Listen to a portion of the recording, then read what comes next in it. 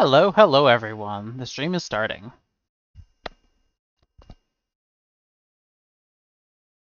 Hope everyone's doing okay today. I'm quite excited. We have a lot of really cool changes to be going over, and the combination of some rather disjointed systems into one more cohesive one. Of course, I am talking about Transfigured Gems. So we're going to go over part 1 of Transfigured Gems right now, since this happened between streams. So for Transfigured Gems, what we have right now are we have Absolution of Inspiring, which has a much bigger buff to you than it does to all the minions that you're creating with it, your Sentinels, versus the normal Sentinel of Absolution one, which tends to buff your Sentinels a lot more and you a lot less. So it has a 250% modifier instead of, I believe, 100% modifier. Hey, Ron. Glad to hear you're doing well. We actually have a big list of things that have changed here. So just going over part 1 of the Transfigured Gems.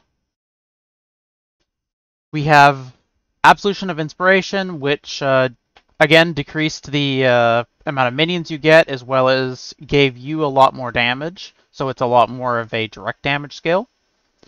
We have the Animate Guardian of Smiting, which just has Smite instead of using an aura, or instead of using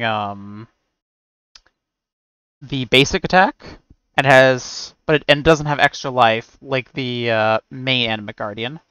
I don't really know what the benefit of having Animate Guardian have Smite is if it doesn't give an aura, unless it's our final opportunity to actually make a damaging Animate Guardian, in which case that's cool.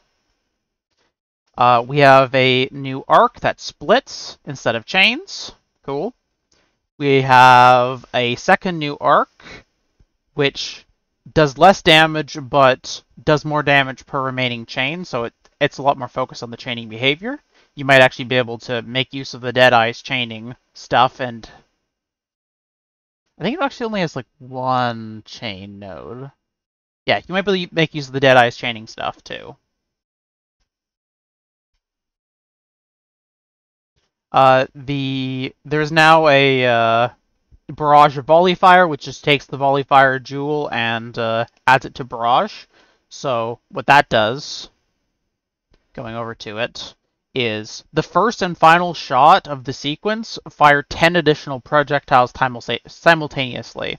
So it fires 11 projectiles, 1 projectile, 1 projectile, 11 projectiles.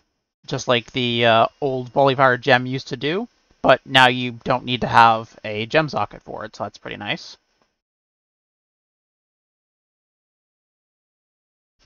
We have a new Blade Blast, but it only works with Blade Vortex blades, interestingly enough. Does more damage, has more AoE. Then we have Blade Blast 2 as a Nova skill, and it gains damage based on your equipped Start again. We have Blade Blast 2 as a Nova skill, which gains damage based on your equipped dagger, with a slower cast time. We have Blade Flurry, which has increased crit chance instead of damage.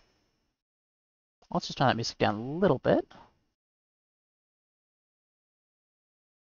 Okay. We now have a Blade Trap that uses two-handed weapons instead of just two one-handed weapons. We have another Blade Trap that only does one rotation of the damaging weapons, but has a much bigger bleeding buff, so I guess if you want to do Blade Trap, bleed build. We have two new Blade Falls, neither of them leave lingering blades. The first one is mainly focused on damage and crit. The second one doesn't deal extra crit damage, but it focuses on Impale. So these are if you actually want to use Blade Blast or Blade Fall as a damaging skill rather than using it for the lingering blades. Bladestorm just creates a random Bladestorm type rather than you setting a stance and it using that type, either blood or sand. Or I guess, is it sand or stone? I think it's sand. We have Blight. Wait. We have a Blight with a smaller duration, less stacks, but it does more damage and spreads contagion. We have another less duration Blight with a longer hinder, so if you want to use it more as like a support skill. We have Blink Arrow with both Rain of Arrows and Elemental Hit on the clones, if you want to actually either apply your Culling Strike a bit better or actually try to use Blink Arrow as a damaging skill, I guess. I don't really know how the heck that's going to work. I guess having Elemental Hit does mean you can apply Elemental Ailments a lot easier, even if you're a build that doesn't apply that, especially seeing as they're clones, so they're minions, which means that if you, let's say, have Avatar Fire and can't apply any other damage type, that would work. Or if you have Brutality and can't apply anything but physical damage, this would also work. So that's pretty useful.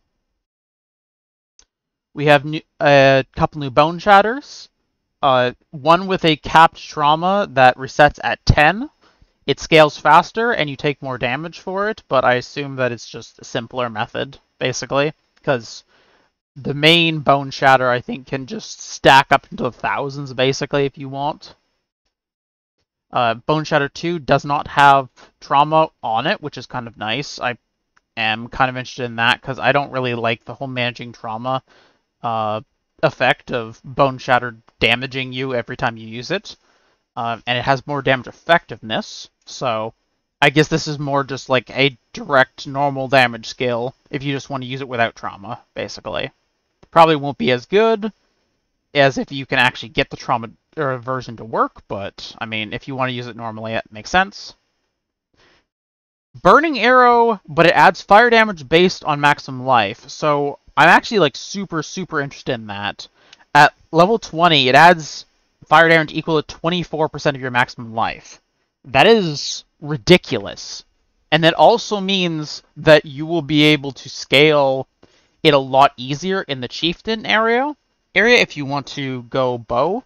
Because usually you have issues when you're over in Chieftain when you're trying to use range skills because there's no bow skills over there. It's all pretty much just melee. But with this, you can scale both fire and health to damage things as well as dot, and you don't have to worry about going all the way over to the bow section as much. We have Caustic Arrow. This one does not have an inherent dot. I believe there's a normal just secondary caustic effect that you usually get, but this one has a chance to poison if you want just normal poison versus I believe it would be Caustic Ground. And then it has added chaos damage to add to the poison to make it even stronger. We have a Cleave with Rage on hit, which is pretty cool. Cleave still sucks, but as far as I know. But it doesn't add flat physical damage, and it has no nearby enemy AoE scaling.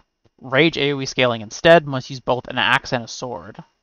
Oh, that's cool, because there is a Ridgewald's weapon combination that has a sword and a axe that are both rage focused if you use the two of them together. That's pretty cool. We have a new Cold Snap in addition to...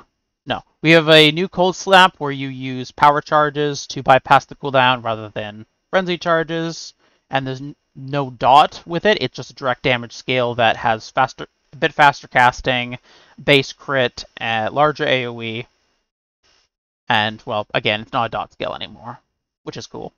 Oops.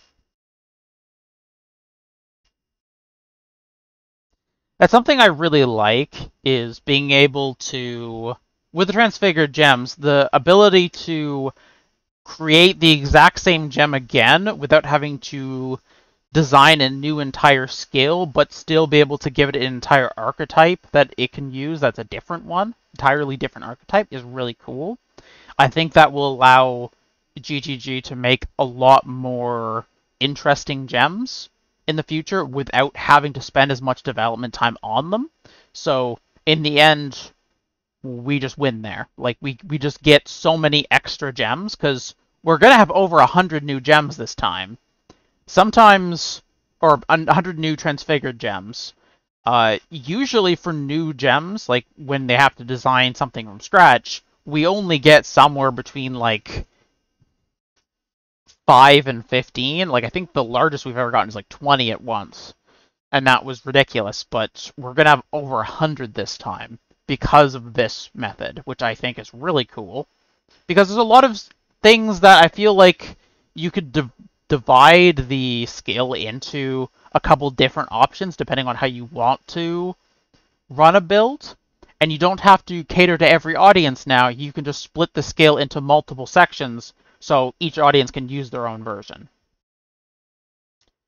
We have the new Consecrated Path, which you can gain a lot of damage and AoE per endurance charge. And when I say a lot, it's like 10% more AoE, 10% more damage per endurance charge. It's actually like, it's a huge, huge, huge, huge buff if you scale endurance charges. I've been trying to make Consecrated Path build myself, and it has doubled the damage by using this gem now. So that's pretty nice. It's still not a very good build yet, but that's a different problem. We have an alternate contagion with more damage over time. Does 3/4 of the dot damage instead each time it spreads with slower casting. Okay, so instead of it just being damage over time, it focuses more on spreading? Let's see. Contagion.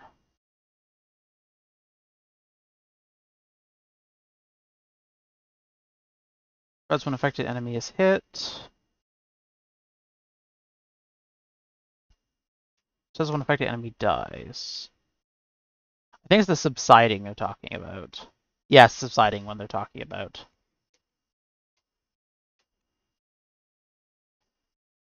Cast damage over time. If enemy dies while affected by contagion, the debuff spreads to other enemies, but each time it spreads, it only Oh! Okay, so it decreases in damage every time it spreads. It decreases by 25% of its damage every time it spreads, and it just keeps going until I assume it runs out of power or something along those lines. And it also starts with a much larger base dot amount. And then we have Contagion of Transference, which is the other one, which allows you to spread when the affected enemy is hit. So I assume that is meant to deal with... Actually, I was going to say it's meant to help with Blight, which spreads Contagion, but that doesn't make sense. Because Blight doesn't hit. I guess if you want to use Power Siphon or something with it. So, we next have Crackling Lance. There's no intensity scaling on either of the new Crackling Lances. Oh. There's a low intensity mode and a high intensity mode. One that's more focused on AoE and spread, and one that's more focused on shock effect. That would be... No, I'm in the wrong one. That would be right here. So more branching angle, and this one just has more shock effect. That's pretty cool. So this is a bit better for mapping, and this one is probably a bit better for bossing. Then we have 2 cremations that have been added. This one decreases the amount of geysers you can have from 3 down to 1. And the second one, the Cremation of Volcano, increases the number of geysers from 3 to 6. It looks like the damage on the Volcano one is much lower for obvious reasons of having many more geysers to work with. Okay, so the first cremation one of Exhuming, was it? I keep the wrong one. Cremation of Exhuming. So this is the one that it detonates nearby corpses, which is kind of cool, as well as just it makes one corpse explode normally, and then it detonates other corpses that are near it too. I assume just like a kind of miniature detonate dead, which is awesome. So I guess that's why there only needs to be one geyser, because if you just dump one down, then there's the main scale and there's the detonate around it too, which is pretty cool. And then the Volcano one is mostly focused on the just cremation skill itself, where you get to use it more, but you don't have any of the corpse detonation involved.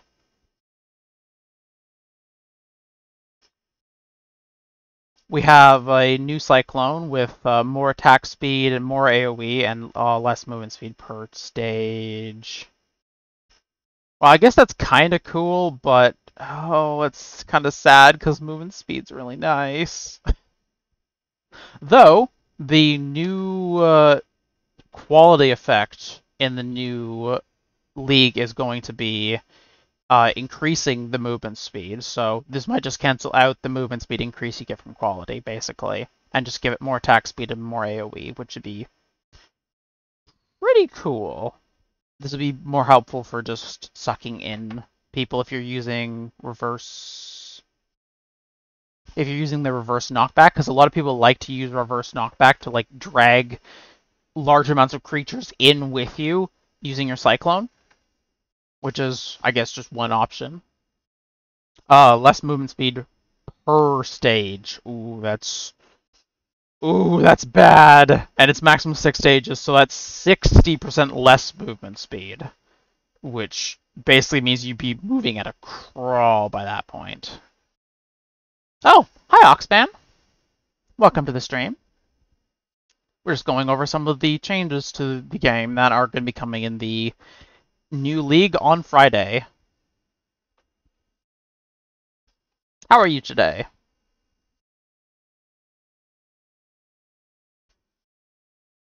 Aw, that's nice. Oh, hi Han. Glad to see you here too.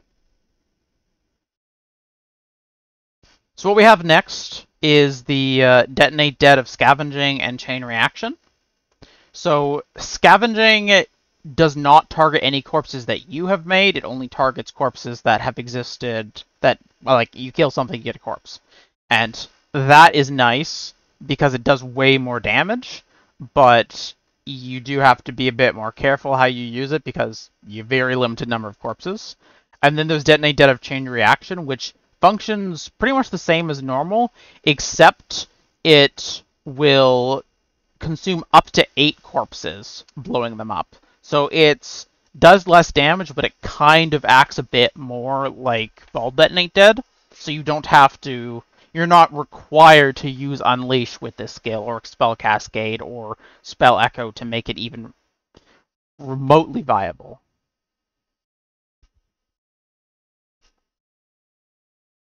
Oh, I hope you have a good nap then, if that's what you're planning. We have the new Discharge of Misery. Let's see, what's the new parts of that? So, okay, so this uses the, I think it was called Elements of Misery? There was a threshold jewel that we had for Discharge originally. This is going to replace it. Basically, it removes the cooldown.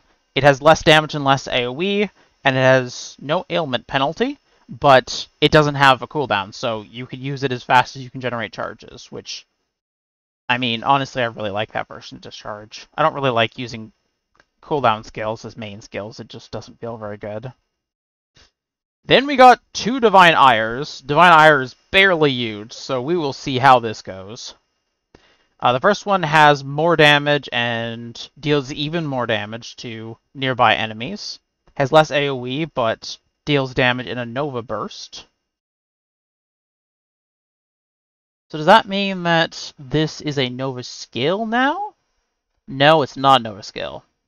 Interesting. It doesn't have the Nova tag. And whether it has the Nova tag or not is a big deal, because that does affect a lot of stuff. Because you'll be able to use Astral Projector otherwise, which allows you to just point wherever you want your Nova to be rather than it being around you. So this is more of a bossing skill, the Divine Ire of Holy Light. And then we have the Divine Ire of Disintegration, which has big damage, no enemies hit while charging, and big scaling. Okay, so this is a you charge up and hit once, versus the original Divine Ire, which is as you charge, you radiate damage each time you go up a level. or you basically increase this charge by a stage. We have Dominating Blow with, just like the Absolution we got earlier, it decreases the number of minions that you can get through the skill, but it gives you a big increase in damage based on how many, to you, based on how much minion damage you have. Then finally, we also have Double Strike, new Double Strike. No double damage, no flat damage against bleeding enemies, but focuses on Impale, and has Impale Spread, which is pretty cool. Healing blows cause impales on enemies to reflect damage to surrounding enemies. That's pretty awesome. There's a lot of builds that focus on Impale, so this might actually be worth it. Generally, Double Strike sucks, but maybe you'll see some use now. And then we have Double Strike of Momentum, which focuses on, much like the Momentum Sport Gem, it focuses on gaining stages as you attack, and dealing more attack speed with each stage, and then once you move, you lose all your stages. And that is the first set, the part 1, that is the part 1 of Transfigured Gems. So that is the first 30 or so that we're going to get. We also have part 2 coming up, right here. So this is part 2, which came out today. I have not looked at these yet, so we'll see what happens. We got Earthquake of Amplification. Smash to the ground, dealing damage in an area and cracking the earth. The cracks will erupt in a powerful aftershock after the duration, the same as usual. Cracks created by the first eruption... Cracks created before the first one has erupted will not generate their own aftershocks.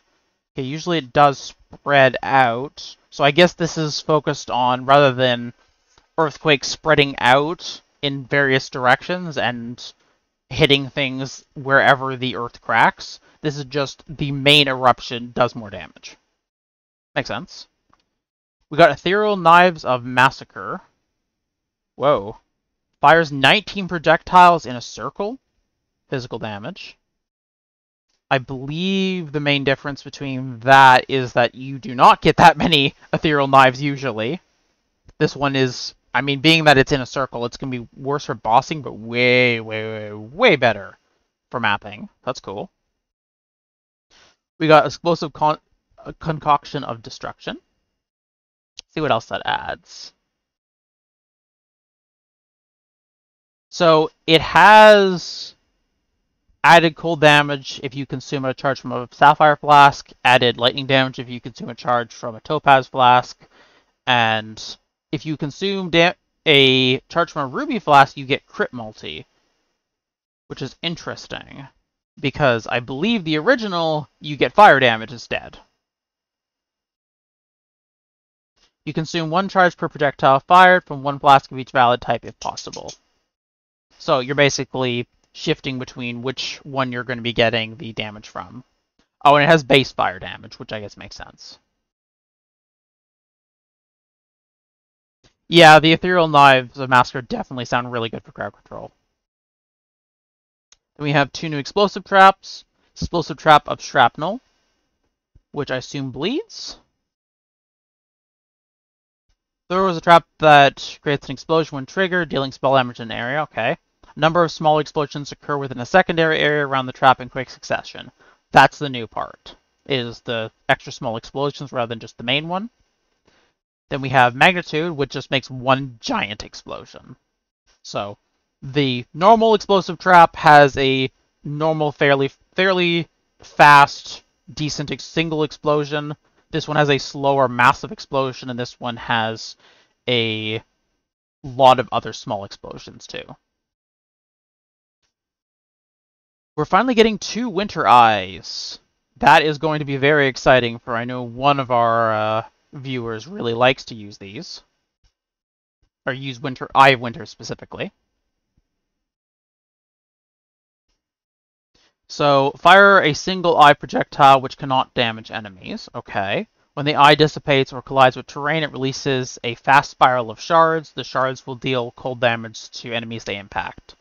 So usually, you deal damage with the shards and with the projectile, the Eye of Winter projectile itself, but this one focuses more on dealing damage with the shards only. So rather than this being more AoE, it's more projectile based. So, Eye of Winter of Transience. Fire a single eye projectile, which releases a number shard. Fires a single eye projectile, which releases a number shard projectiles in a spiral before dissipating. Okay, that's not correct grammar. Releases a number of shard projectiles in a spiral before dissipating. Okay, so rather than it just shooting out in all directions, it specifically is in a spiral with this, which I think would be better because you can control that a bit more versus just random everywhere projectiles. Then we had two that they teased, the Firestorm of Meteors and the Firestorm of Pelting. Basically, they split our current Firestorm. Our Firestorm drops a large meteor and then has a rain of smaller meteors that come after. This has been split here for if you want to deal just the big meteor or just the small meteors. So the first one, there is no limit to how many Firestorms can drop at once, but it is just the original meteor. And the second one does way less damage, and you can have 10 Firestorms at once, and it does a large number of bolts at a time.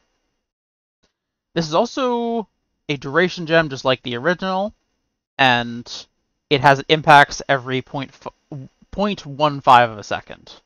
So this is basically if you want to hit a lot, and this is basically if you want to hit really, really hard once. Which is cool. Honestly, I probably would change my two bossing builds, the one for this league and the one for last league. This league, I had a Firestorm Saboteur, and last league I had a Unleash Firestorm Hierophant, I believe? Or is it an Inquisitor? I believe it was a Hierophant. I probably would use the Firestorm of Meteors for them, most likely, because bossing. We get the Flame Dasher Return, which is a real weird one, because you travel much farther than normal forwards, and then you travel immediately backwards. And you create Burning Drown in both areas. I don't really know the value of having that, personally. Maybe if you want to use Fire or Flame Dash as an actual damaging skill, I guess it makes some sense. But I don't really see the value of that. If this was Frostblink, I would understand that, because Frostblink often is used not just as a travel skill, but as a method of applying various cold ailments, so that would make some sense, but I don't really get why they want to do this. Maybe it's because, like, you can leap forward, deal damage, everything rushes towards you, and then you leap backwards. So, like, they don't actually get to you in time. So, I mean, it's interesting, that's for sure. I'm sure there's some really cool way you could use it, but I have no idea what that would be. Though, it says on it specifically that it repeats once. I wonder if you add Unleash, if you could make it repeat 4 times, or you can make it happen 4 times. So that means it would jump forward and back 4 separate times, so 8 times, which would be kind of interesting. How relevant are hit and run tactics? Hit and run tactics are very relevant for damage over time builds. This is a damage over time skill, so that would make sense. You could move over to an area, damage everything, and then rush back. Usually Flame Dash is considered a travel skill, so people just use it to move around, and they like the damage on it people just completely ignore. But here, it neither has a cooldown, nor does it have charges, and it just has a cast time. So this might actually, I think you're right, I think this is a hit and run tactic damaging skill, rather than a just normal travel skill like it's usually meant to be. It's pretty cool. I would love to be able to use weird skills like travel skills a lot more to actually create damaging stuff. You probably could have some cool ignite stuff with that too. And being able to jump into a pack and then immediately jump back out does make a lot of sense, because you'll be doing it fast enough that the monsters probably won't be able to hit you. That is pretty cool. We have Flame Surge of Combusting. Strikes enemies in front of you with a surge of flame. If this ignites an enemy, a large area of burning ground will be created under them. So, in this, with a normal Flame Surge, you cannot ignite with it, and then burning enemies you deal extra damage to. With this, you can ignite, and when you do, it causes burning ground. So that's the main difference there. If you want to have it more as a ignite skill or as a burning ground damage skill, rather than actually have it as a direct damage skill, because the normal Flame Surge can't really be used for damage over time. So this is a good chance to use Flame Surge as a damage over time skill. Then we have Flame Blast. Flame Blast over here. Flame Blast of Celerity and Flame Blast of Contraction. So, Flame Blast, channel up to build an explosion, which is released when you stop using the skill, or automatically at maximum stages. The longer you channel, the larger the area effect and damage of the explosion. So that's all fairly normal. It looks like it has less stages, because it only has 3 stages. I believe that's a lot less than usual. I think it goes either to 5 or 10, usually, so this one must build up a lot faster, but have less of a top end. And then Contraction, instead of it growing in size and power, it decreases in size and grows in power. So it loses 0.2 of a meter in radius per stage, but it also gains 600% more spell damage per each stage, and it has 11 stages, versus Celerity, which has 165% more spell damage per stage, so a little bit less than a fourth of the damage, and only has 3 stages. So this is probably a lot better for mapping, and this is better for, like, if you genuinely want to try and one-shot a boss, the Flame Blast of Contraction is probably what that's meant for.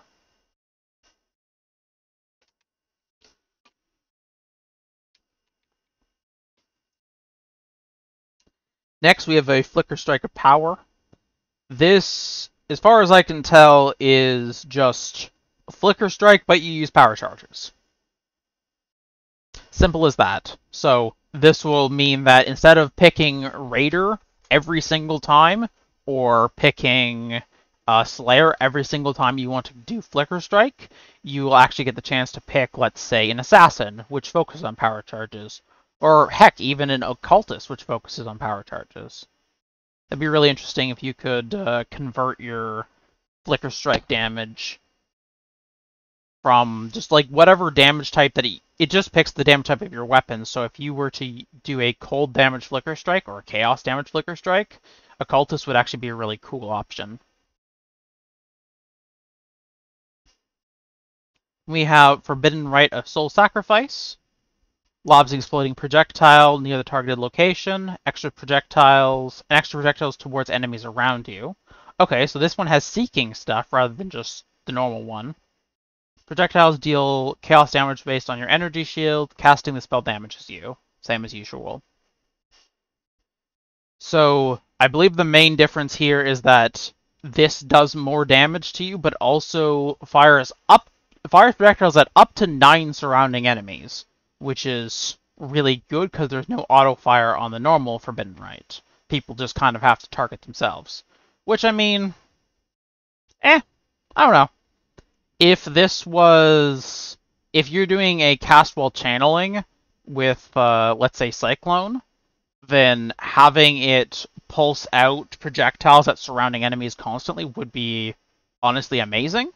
So that is kind of a cool concept, rather than just having it focused in a particular direction. This is probably a lot better for mapping than the original, which is probably a little better for bossing. Also, the original Forbidden Rite allows you to take your skeleton's life as damage for this first, and then your life. But this one just takes your life instead.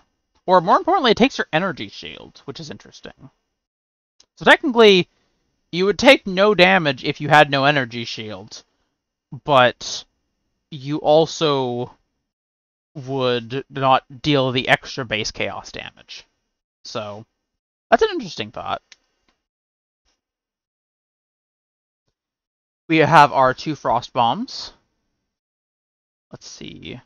So, the Frost Bomb of Instability is the one that they teased originally.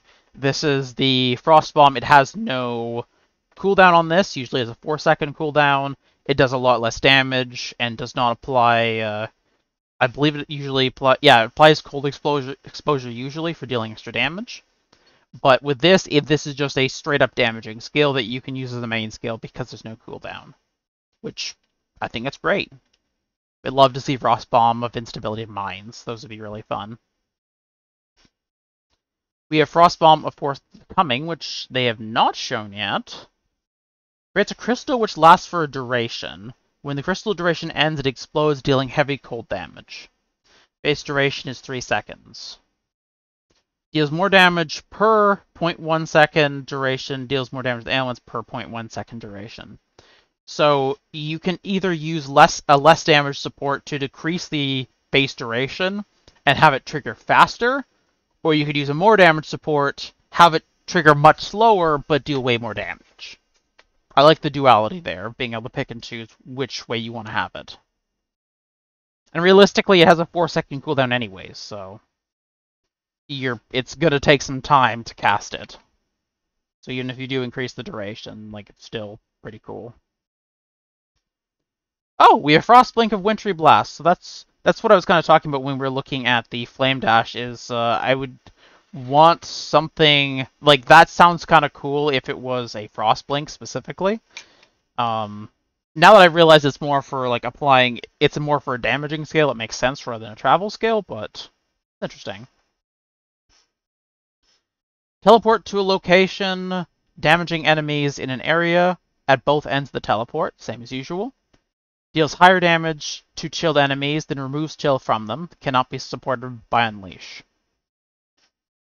So that's interesting. If this acts a whole lot like the original Flame Surge. With the original Flame Surge, based on whether something's burning or not, you deal a lot more damage. With this, it's based on chill effect. So this, like Flame Surge, cannot cause the ailment that it removes itself. But if you have a strong chill effect that you're able to add via something, then you would be able to deal a lot of extra damage, potentially through using skitter bots, for example. Skitter bots with, let's think, with probably hypothermia support and unbound ailments would give you like 30% chill effect on its own. So that would be pretty big hit if you specifically want to use it as a damaging skill. But it's cool to see the travel skills get a chance to be damaging skills too. Because like technically they have damage already, but it doesn't matter. No one uses them like that. They're just not good enough. Frost Legion of Rallying. I'm not familiar enough with Frost Legion to be able to tell the difference between each one.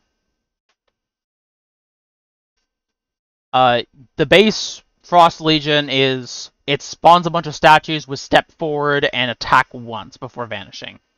This seems to be more or less the same thing. Rallying probably increases the cooldown recovery so that you can do it more often, but it does less damage, if I were to guess. We have Glacial Cascade of Fissure, which basically allows your Glacial Cascade to work a little bit like the original Earthquake, where you deal damage in one area and then it kind of spreads out from there. Which is honestly pretty awesome. There was a threshold jewel, I think it was called Winter Burial, that did something very similar to this. So this is probably a callback to that to replace it, since they removed Winter Burial a long time ago. We have Glacial Hammer of Shattering. It guarantees a critical hit on your third strike. That's really cool. Does more damage against chilled enemies. And has a lot of crit multi. Cool. That's cool because you actually could just completely ignore scaling critical strike chance and only scroll? Let's try that again. You could completely ignore scaling critical strike chance and just scale critical strike multiplier, and then use Ruthless to make Ruthless and multi-strike to make your last strike deal the most damage. So basically every third strike would be the big deal for this one. The big damage dealer. So you'd want to also have a lot of attack speed with that too. Might be good for a raider, maybe? It's strike skill, so you can hit multiple things with it at a time. Which would be pretty nice, because yeah, you could strike 3 times in a row with multi-strike, and then if you had Ancestral Call, for example, you would hit 2 extra things. So you would essentially hit 9 times per use if you were hitting 2 extra things too. And each thing that got hit would be getting hit with a very strong crit. No matter what game it is, I love multi-hit skills. Yeah. This one does not actually hit multiple times by default. Strike skills are capable of hitting multiple enemies if you buff them. And this thing, there are support gems that can add multiple hits to this skill, specifically. That is something I kind of love about Path of Exile, is that the support gems you add to the active gems that support them, that give their effects to the active gems, are... You can just pick any one you want, basically. There are restrictions, like something that gives spell damage is not going to help your attacks, necessarily, but you can kind of mix and match your playstyle to make something whatever way you think is the way that you like it.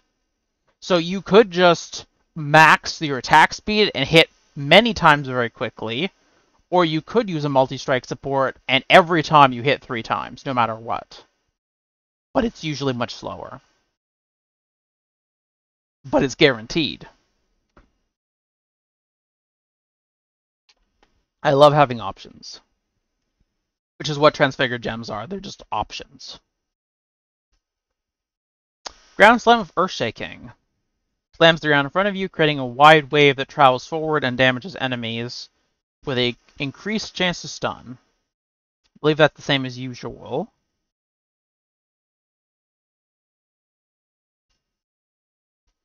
What's new here? I'm not sure if it's the stun chance or the chance to hit things that are closer.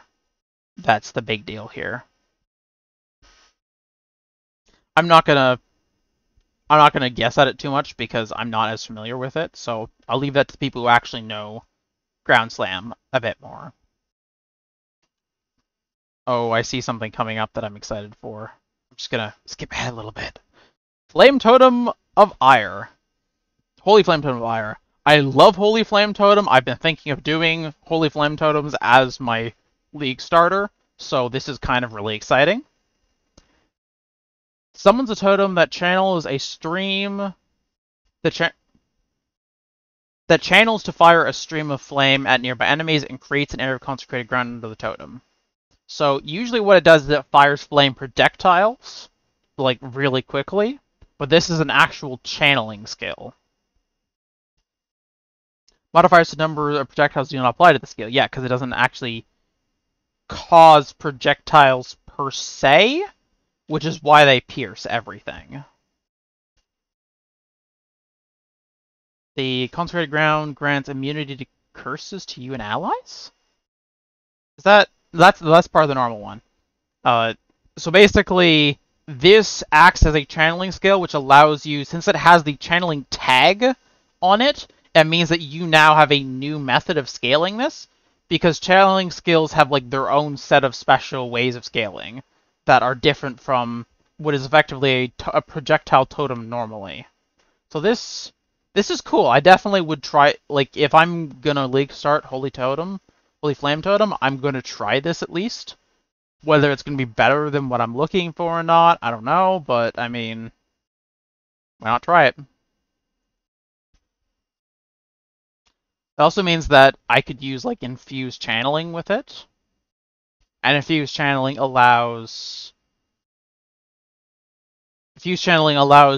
as like the longer you channel, the more damage you deal. So that would allow you to scale up over time, which probably would be good for bossing specifically, versus normal Holy Flame Totems would just deal the same amount of damage always. I think this one is actually meant to ramp up, which is the way most channeling skills work. Then we have 2 new Ice Novas. Ice Nova Frostbolts. A circle of ice expands for the caster, same as usual. If the caster targets near their Frostbolt projectiles, it will expand from a number of those projectiles instead. If this skill would repeat when cast this way, it will instead expand again from the same projectiles after a short delay. So this will expand from way more Frostbolts than the base one will, because the base one has been decreased in how many Frostbolts it works with. I don't know if it even works with Frostbolt anymore at all. So this is kind of to expand on that functionality for those who actually really care about it. And then we have Ice Nova of Deep Freeze, which removes the Frostbolt synergy entirely. Just Circle of Ice expands on the caster. Straight up. Much higher chance to freeze. It has a bit more damage too. Same amount of radius. But this has like a massive, massive freeze chance. So I imagine this is less damage than the main Ice Nova because it freezes as if dealing 400% more damage and has a 50% base chance to freeze.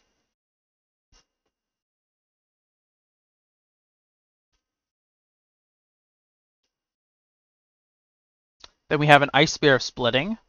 Oh, this is like splitting steel. Launches a shard of ice that splits on hitting terrain or enemies. After splitting, the projectiles are in a second form, which moves much faster and pierces through enemies. That's awesome. So this is a much more mapping-focused one, which really focused on the projectiles and them hitting lots of things, versus the main Ice Spear, which is completely crit-focused, of which this has no real crit basis. And that crit multi that you get from the main skill really kind of shows the type of build that you end up making from it, because most Ice Spear builds are like high crit builds, but this gives the chance to have, let's say, well, a Deadeye. You can have like a Deadeye with a variety of extra skill extra projectiles and stuff. There's a lot of cool concepts there.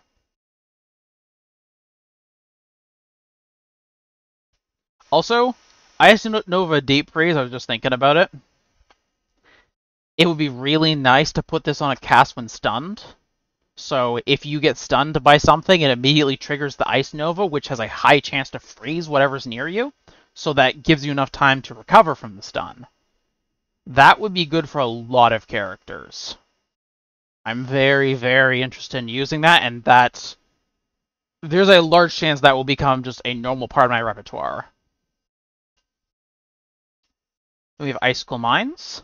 I recognize these ones. So we have a whole ton of different things that these change. The Icicle Mine of Sabotage we'll look at first. It fires projectiles in a circle rather than just kind of firing them randomly. It fires additional projectiles for each prior mine in the detonation sequence, so how many mines exist before you hit detonate. And it gains critical strike chance instead of damage. This also focuses a lot more on Mine Aura Effect, which for people who aren't familiar with Mine Aura Effect, which also kind of includes me, it basically is just a type of damage that they deal, and it mostly focuses on increasing the aura that they apply when they increase the critical strike chance against enemies that is added. So it focuses on increasing that rather than the flat damage of the skill itself. Then we have the Icicle Mine of Fanning. Throws a mine that fires projectiles at enemies when detonated. These projectiles quickly dissipate as they travel. Fire an additional projectile for every 2 prior mines of the detonation sequence. Same thing. This one has a much smaller amount of critical strike chance per enemy hit, or per each mine that hits an enemy. But actually, what's the benefit of that then? If it just... Well, this one does a lot more damage, which might be why it gives a lot more crit strike, or gives a lot less crit strike.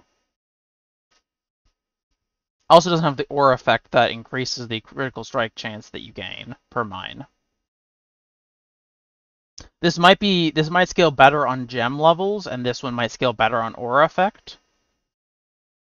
I noticed that both of these have less added damage effectiveness than the base one, which I think scales better on added damage. So I think we have bases you scale with added damage, fanning you scale with gem levels, and sabotage with you scale with either projectiles or you scale with aura effect. So just different methods of doing the same thing for however you want to set up your build. This also means that the Icicle Mine of Sabotage is, as is probably intended, going to work a lot better with the Saboteur Ascendancy, because that has a massive aura effect mod in it. For mine specifically. And I think this skill basically scales off of its aura effect, because the base damage is way lower, like almost half of this. Well, I guess saying almost half is a bit unrealistic. This one's 600 to 900, and this one is 400 to 600 damage per set, or damage dealt with each hit. So it's a lot lower. So I guess what they're trying to do is increase the for each mine applying the critical strike chance against enemies. They're trying to increase that so you have like a really high crit chance rather than focusing on just dealing flat damage. I'm working with that.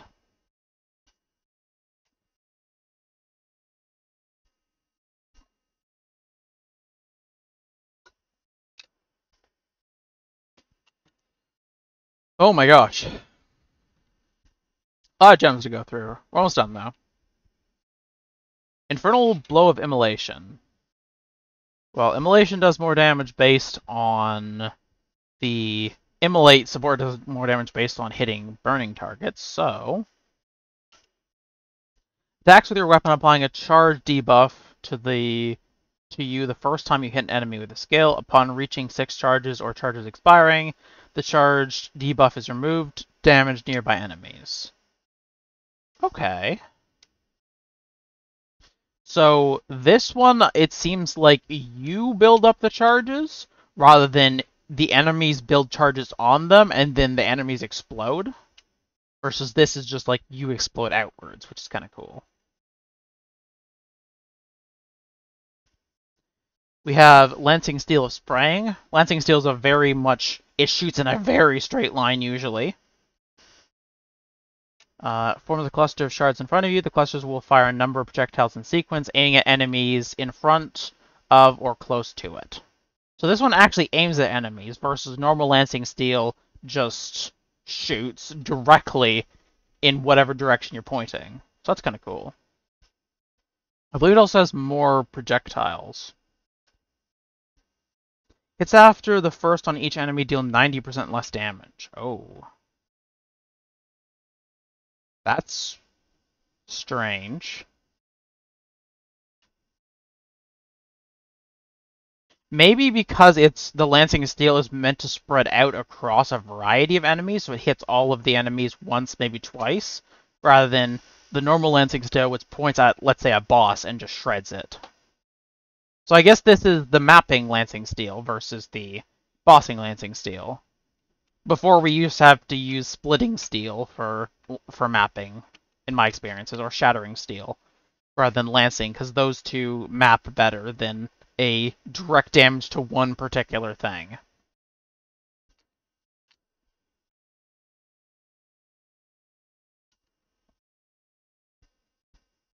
Leap Slam of Groundbreaking. So Leap Slam's usually just used as a damaging skill.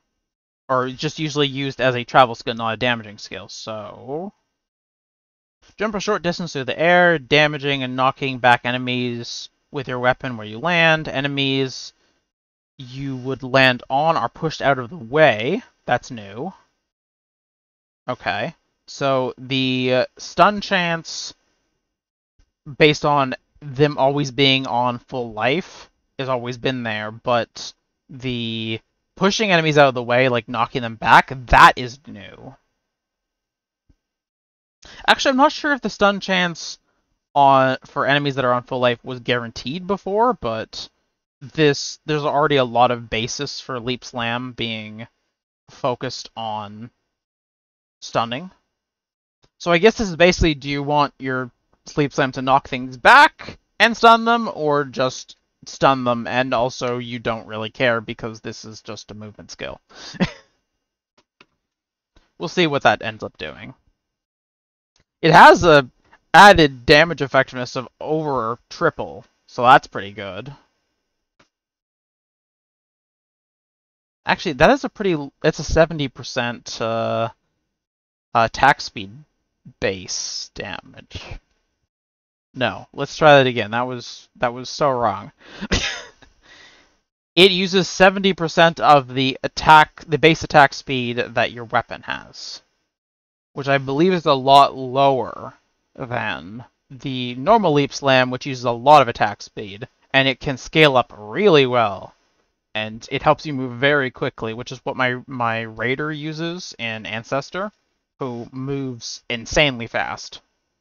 So looks like this is like a big landing, like you smash the ground and stun everything is the focus of this. More so more of it as like a utility, rather than it being focused as just a travel skill. It's pretty cool. Next is Lightning Conduit of the Heavens. Lightning strikes a number of enemies around the targeted location, cannot be supported by spell cascade. Hits up to 16 enemies. I'm not as familiar with Lightning Conduit because it is still kind of a new skill and I haven't really played with it yet. Well, I say new, but it's probably been around for a couple weeks now. Haven't really gotten to that one, so I'm not as familiar with it. I don't think it hits things... I don't think it hits as many things usually. I think it's a little bit less directed and does a little bit more damage. This might be more of a mapping version. Then we have 2 Lightning Spires of zapping and of overloading. So this has the first one of zapping has a lower damage amount than the second one, and it has a chance to trigger again and only strikes 2 areas around it when its lightning strike is dealt. So throw a trap, once triggered, it will repeatedly strike 2 areas around you for a duration, dealing lightning damage. Versus overloading, which will repeatedly strike 8 areas around you, and also deal more damage. But The zapping has no cooldown and a cast time of 1 second. The lightning spire trap overloading has a cast time of 1 second, but a cooldown of 10 seconds. Wait. And a critical strike chance of 100%? That's basically a Vol skill. That's crazy. That's a big boom. That's on the level of Detonate Dead now. Yep, guaranteed crits.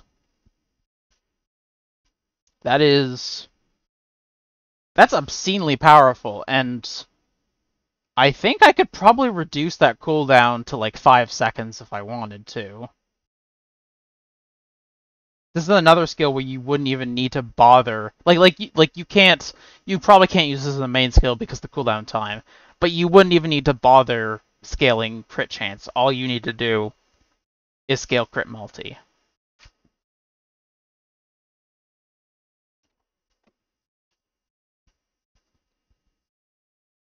Lightning Strike of Arcing. So it's just the normal lightning strike skill, you imbue your weapon with lightning and you hit something, except this one, it chains up to 9 times, which is pretty cool. So that's a little bit better for mapping, because usually you upgrade lightning strike by adding a bunch of extra strikes to it, so you can strike, let's say, 5 enemies at once versus the one that you usually start with. And this one, I think you don't have to focus as much on getting additional strikes. You can focus more on chaining because this scales on chaining. So this is very much they merged lightning strike and arc together, which is, I mean, I guess that's why it's called of arcing. That's pretty awesome. Is that Herald? Okay, no. For a second, I thought that was Herald of Ash, and I was going to be really confused. Because they said they weren't going to make transfigured versions of any of the Heralds or the Auras, so that would be weird. Okay, Lightning Tendrils. I don't know if anyone really uses this skill. It's a channeling skill, which is the reason why most people don't really use the skill, because unfortunately channeling skills tend to be quite weak. Just because this game is meant to be a game where you move a lot. Channeling skills lock you in one place, generally, which is why the only channeling skill that people really use is Cyclone, which is the only channeling skill that allows you to move around, usually. So, Lightning Tendrils of Eccentricity and Lightning Tendrils of Escalation. So, this one gains Radius. The Escalation gains Radius as you channel it. And has a pretty big boom on it. It goes up to 1600 damage. And this one only goes up to 600 damage, but it releases a strong pulse as it scales up, and it slowly gains more damage, and is more focused on crit, specifically. You'd think there'd be a support skill to allow you to move with all channeling skills.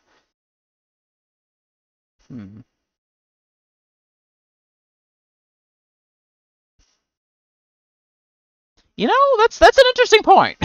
I've never encountered that. I've never thought about that. I mean, it would make it a bit like, so okay. With Cyclone, as you channel it, the Cyclone's around you.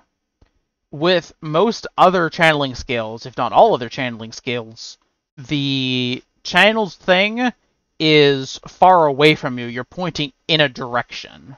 So if you were to just slide around while channeling, it would look very, very strange. I think most of the channeling skills are limited by their original design. More so than I don't know if you could simply fix it that way.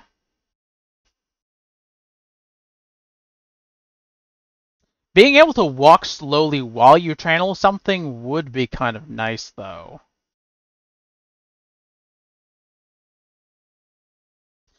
I honestly like being able to walk slowly while you channel Divine Ire or Lightning Tendrils or Incinerate would be really, really nice. Because, I mean, the skills, they're not useless. People do use them, but, like, they're not really... No top build has them. Just because they're... I mean, you can't lock yourself in place. You really can't. Not only are you wasting time while being locked in place, there's a large chance you're just gonna get whacked by something and die. Which is kind of pointless, because, like... Here's a good example. My Raider stops for a second, hits one thing, and that one thing hits everything else. And then runs forward a bunch, hits one thing very quickly, hits a bunch of other things in the process, and runs forward. My Saboteur, you throw the mines, and then you start running away, and the damage happens as you walk away from it. Another example would be what's a good example? My Firestorm Hierophant, or my totem skills. Like, you place down the totem in a location to fight something, and you walk away. You don't need to see what happens. You just let them kill things. Everything in this game is about you deal your damage, or you set something up, and then you run. Because you need to keep moving, or you are losing money. You will gain more money if you can go through more maps. You can go through more maps if you can keep moving. If you are locked in any place, you are just losing money. The only exception to that really being a boss fight where you can channel to the point that you can just one-shot something. But if you get locked in place in a major boss fight, you're dead. Anyways, so, I mean... Cirrus's Annihilation Beam, I'm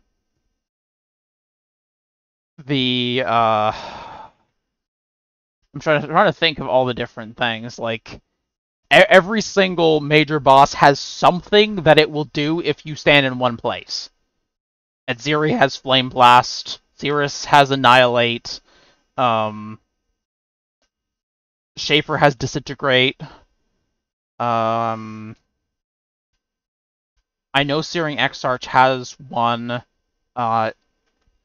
Eater of Worlds has a charge ability. Like, all of these abilities directly counter the existence of channeling skills. And, like, even being able to move, like, slowly towards the direction you're pointing would still be bad. I don't know if there is a way of fixing channeling skills. I don't, really. Besides making them into totems. Which is what Holy Flame Totem did. It made Divine Ire into Holy Flame Totem of Ire. Which is great. Usually totems can't support channeled skills, which is a big problem. If all channeled skills were turned into totems, I wouldn't be sad. I really wouldn't. If anything, I would start experimenting with all of them immediately. Because that's just fun. Or if there was any ascendancy that actually supported channeling skills, because, like, if there was something where... Let's try to think of an example. Let's say that something... What's a good example? Let's say there was a battle mage ascendancy for Witch that made it so that you become petrified or, like, gain some sort of crazy shield the longer you channel, so that it can count... Basically, you can have a bunch of things wailing on you, and they'll just take almost no damage because the shield is absorbing it as you channel, for example. But nothing like that really exists right now? Like, there are some shields that pop up, but they're not meant for channeling skills.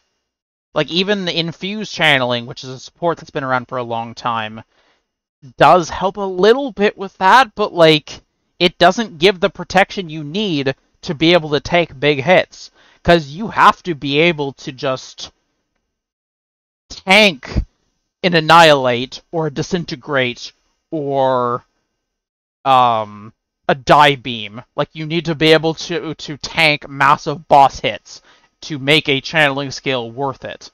And if the channeling skills don't have anything built in to do that, then you're fucked. Straight up. Anyways, that's my rant on channeling skills. Feel free to like and subscribe. No, I'm kidding.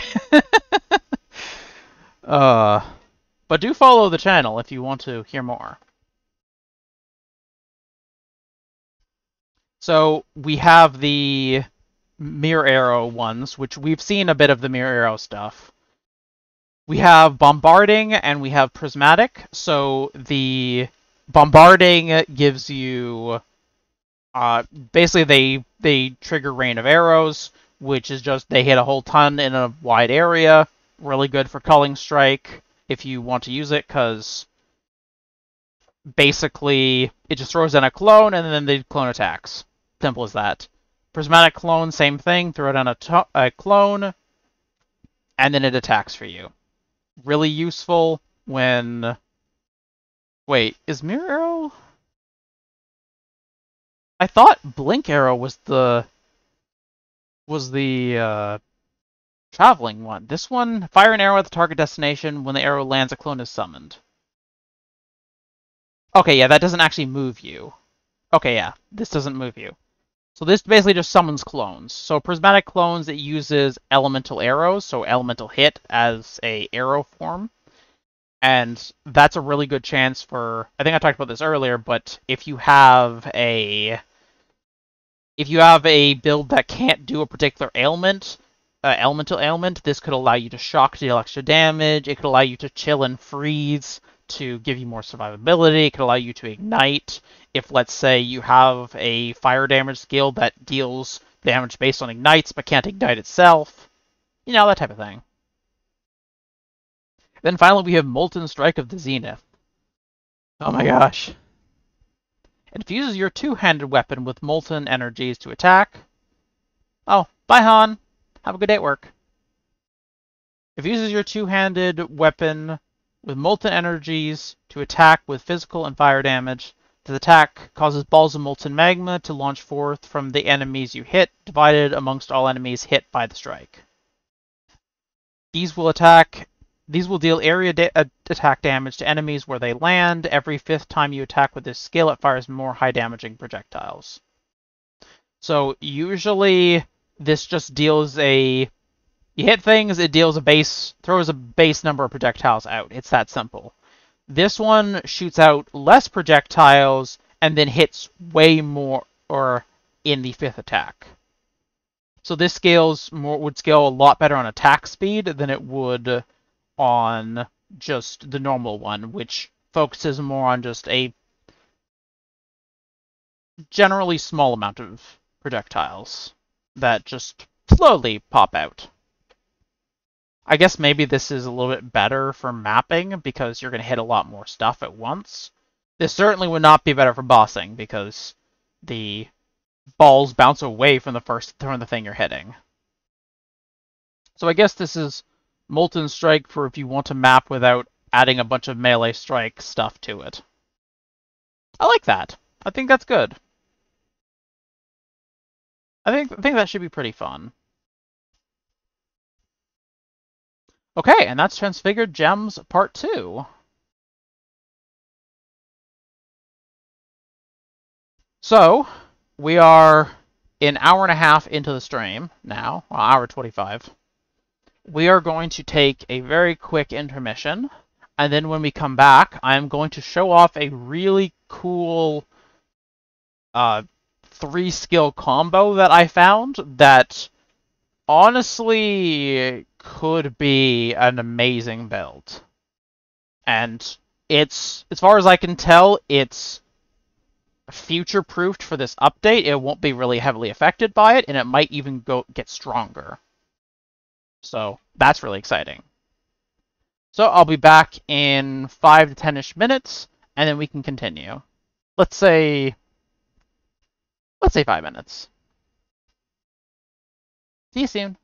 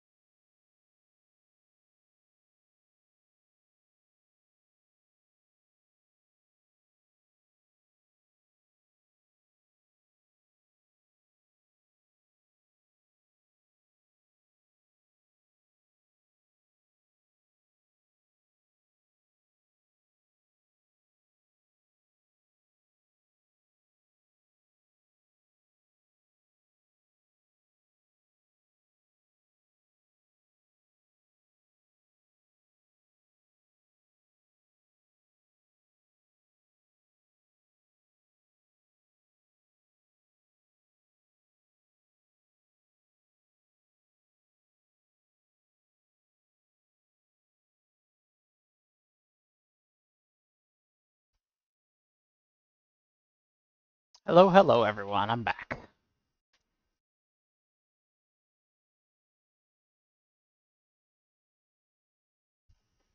I hope y'all are back too.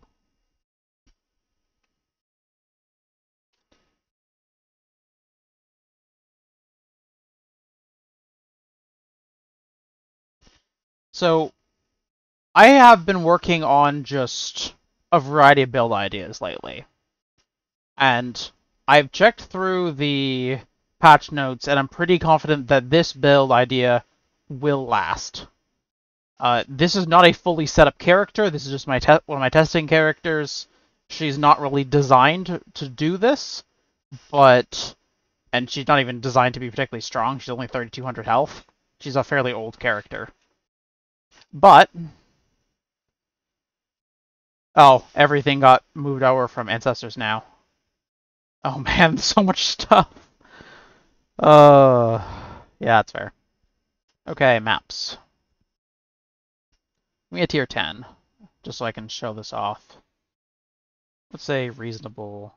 Okay, I'll take a Strand map, for example. Show off this map.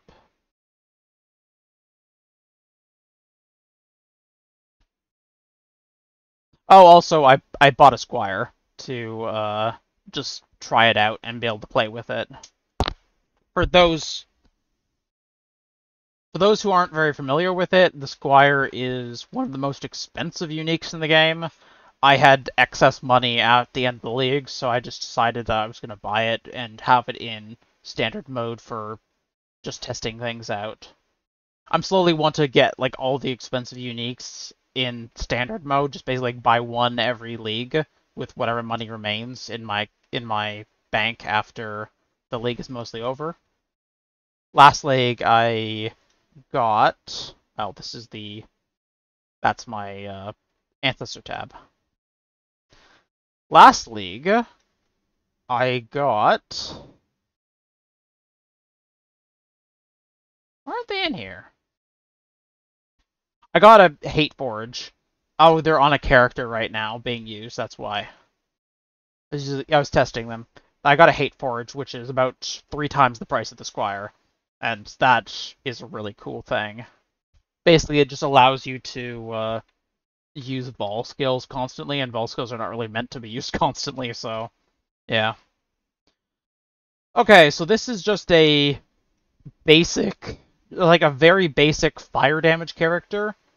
Mainly it's totems, but the actual build I want to show you is a brand build. Oh, thank you, Oxman. So I just have like a few different things running. I was testing out something with the stone golems and the Guardian's Blessing, was it? Where is it? Yeah, Guardian's Blessing support. Basically allows you to put an aura on a minion in exchange for it slowly eating away the minion's health. So I can have an extra Zealotry right now if I want, and it slowly eats away at my stone golem. And I have it as long as my stone golem is alive, or until I turn off the aura. Anyways, the main idea that I have here is to use Arcanist Brand, which is a brand that just casts any linked skills, with Desecrate, which spawns 5 corpses each time, and Volatile Dead, which explodes corpses and creates an orb that seeks out enemies. So this is kind of how it would work. You activate the brand, it casts Desecrate, it creates the orbs.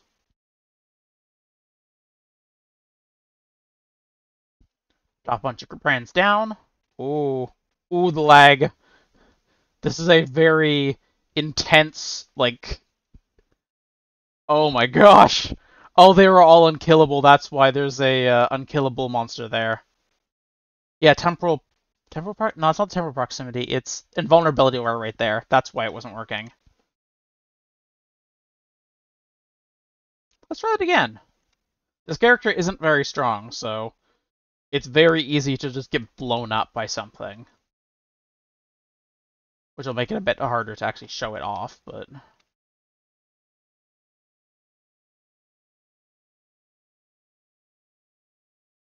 There we go. That's showing it off a bit better. Just constantly summoning more new orbs. And with any excess corpses that are left behind, you can also use Detonate Dead. Oh fuck, that's the invulnerability one. That's why it's not working. Okay, I need more damage. Everything else except for it is invulnerable. Oh wow, this is awful. Okay, you know what? I'm gonna pick a lower tier map so I can just actually display this properly. Because this character doesn't have the damage because she's not actually set up for this skill. This is just, I've tested 20 different skills and this is the skill that I stopped on, basically, because it's really cool. Okay, so, I need a new map. What's decent? Dunes is really good for this. I don't need more bosses. I'm already scared of bosses with this character. Consecrated ground, avoid ailments. Okay, yeah, that's fine. This is okay. This is a tier 2. This will be a bit more reasonable. But I want to be able to show off what the build actually can do when it starts to get running. It looks really visually impressive. I love the explosions. It feels very good to use.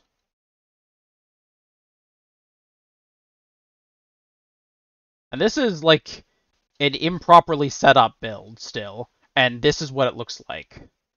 It looks very cool.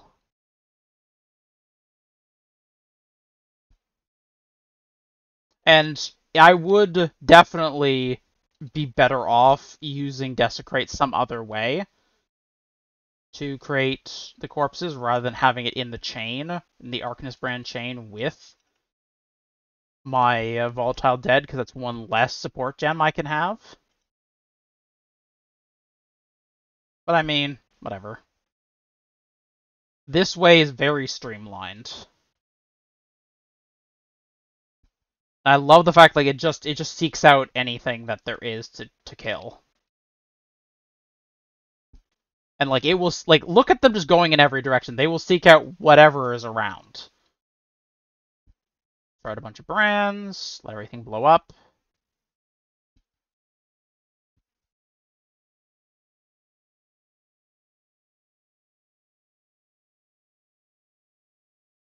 Actually, I just noticed something. I think I have this the wrong way around. Okay, so I have Desecrate Volatile Dead. It actually matters the order, because the first scale will get triggered before the second scale. So I'm going to swap those now. So it will first attempt to Volatile Dead, which means that it will, if there is already corpses from things that have died, it will deal more damage. If there's no corpses around, it will deal damage slower. But if there already are corpses around, it will cascade very quickly. So basically, if you can move fairly quick with mapping, will be fairly effective. Okay, that's 2 brands, and then the brands just do their thing.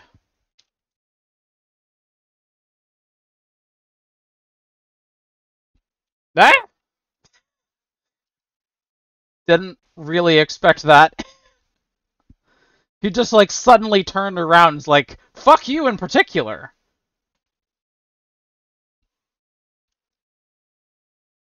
But I want to make a build off of this because this is also really cool, just like Holy Flame. I will show off the Holy Flame as well. Because I have a kind of small, ineffectual version of it so far. It's really not very good yet, but that's just because it's not set up at all. It's just meant for like display purposes only, basically. Because this character is currently swapping between totems and brands constantly as I'm testing new things. So it's actually, like, really not set up properly for either.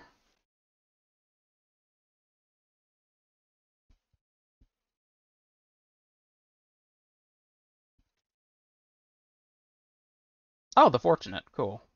That's 1/6 of a Divine. I don't really care because this is standard mode. Oh, cool. Okay, let me set up the Holy Flame Totem build now so you can see that. Okay, deselect Runebinder so I can use totems again. Ancestral Bond, have more totems. Okay.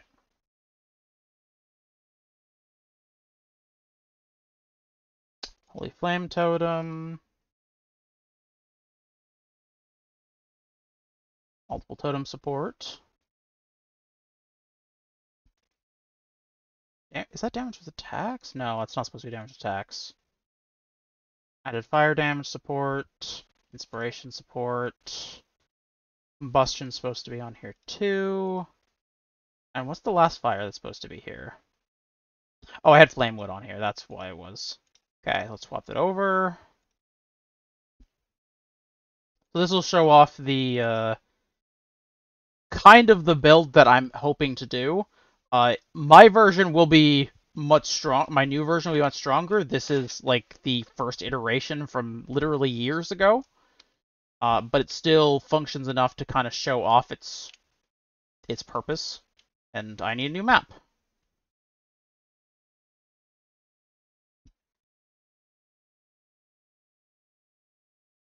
That's not a map tab. Dunes. Give me another Dunes. This one is a bit stronger, just as as the test build. It will be better when it's not just a test build and I've actually set it up properly and it actually has its gear items. But for now, it is already pretty strong. Okay, let's just let my game catch up with the fact that Delirium is active.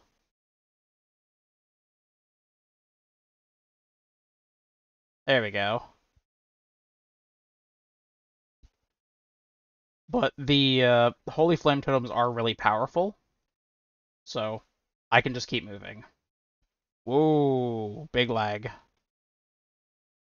No, it is not your lucky day, Gwen. I'm not helping you. This is kind of like the ideal gameplay in Path is you dump something down, you run forward, you dump something down, you run forward. And everything gets killed behind you, which is why channeled skills just do not work. Not with the way this game is set up. But this is like a very effective build. It has 6 totems, I believe. No, this is the 5 totem one. I believe I forewent a totem just so that I could have a bit extra damage because I figured out a way to make a less totem version that does more damage. Simple as that. But like, kind of to show off the power, there's a twinned Tillock. Goodbye.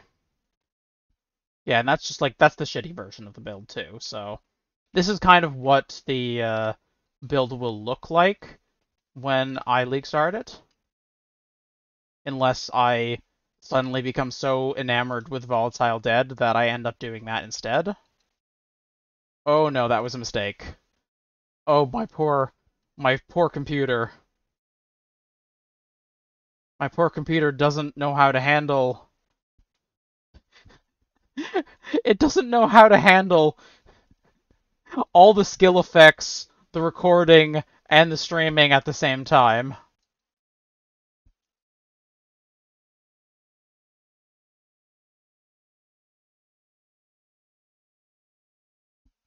I really do love Holy Flame Totem, though, because as you saw with the Holy Flame Totem of Divine Ire, this Consecrated Ground here makes you completely immune to curses.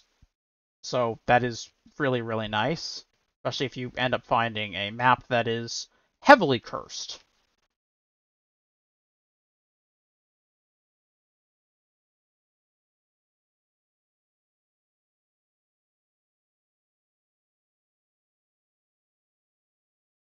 Yes. Kill for me, my... Ah! Crab! Anger crab! Kill the crab. Thank you. I didn't need to see the Brine King today.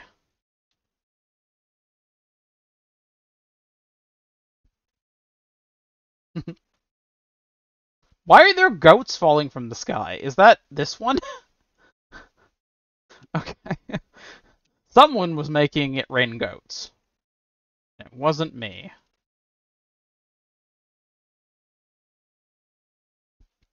But this is basically how the Holy Flame Totem build works.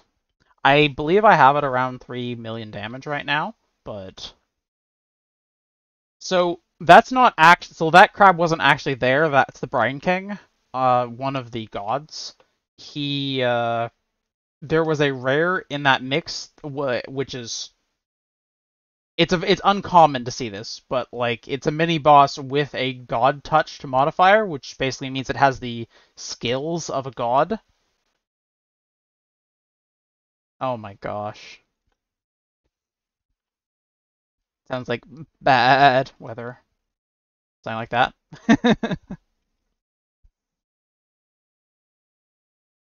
Okay, so those are kind of the two builds that I'm working on right now.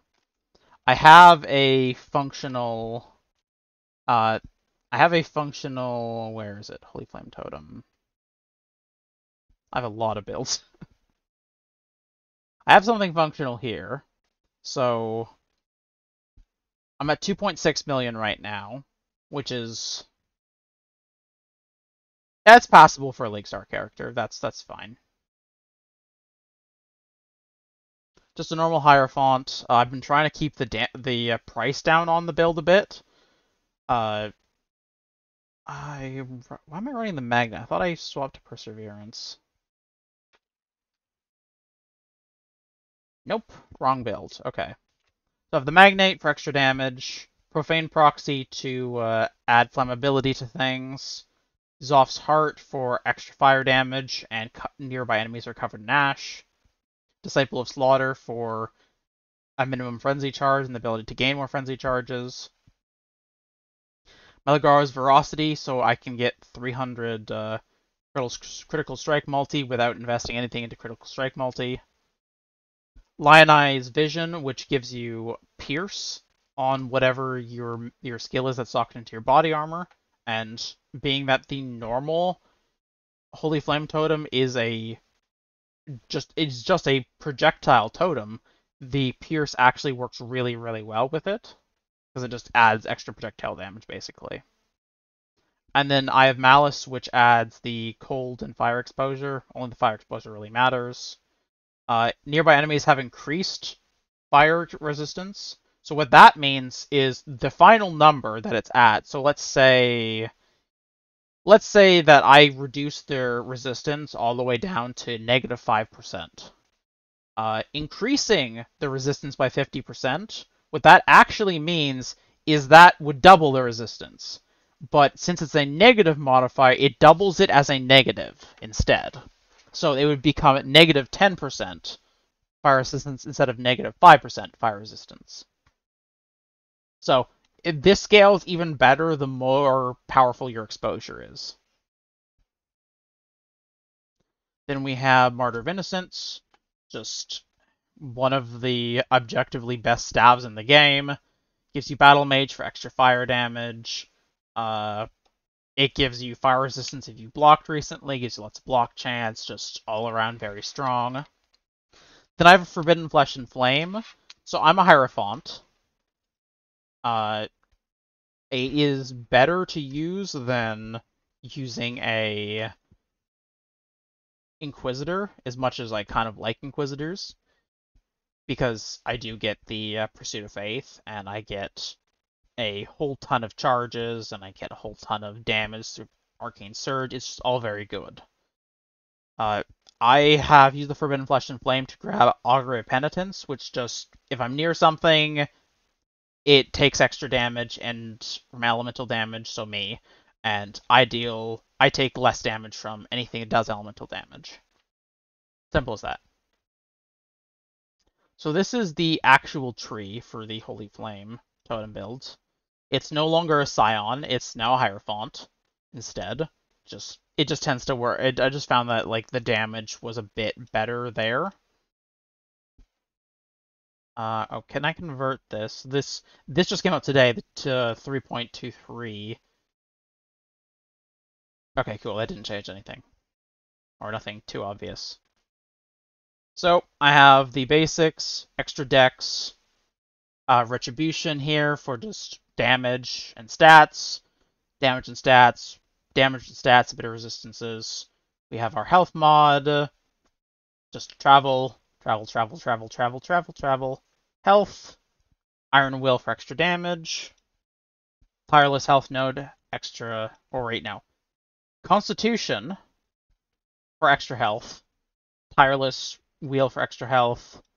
We have the Avatar of Fire to just make sure we have everything converted to fire damage.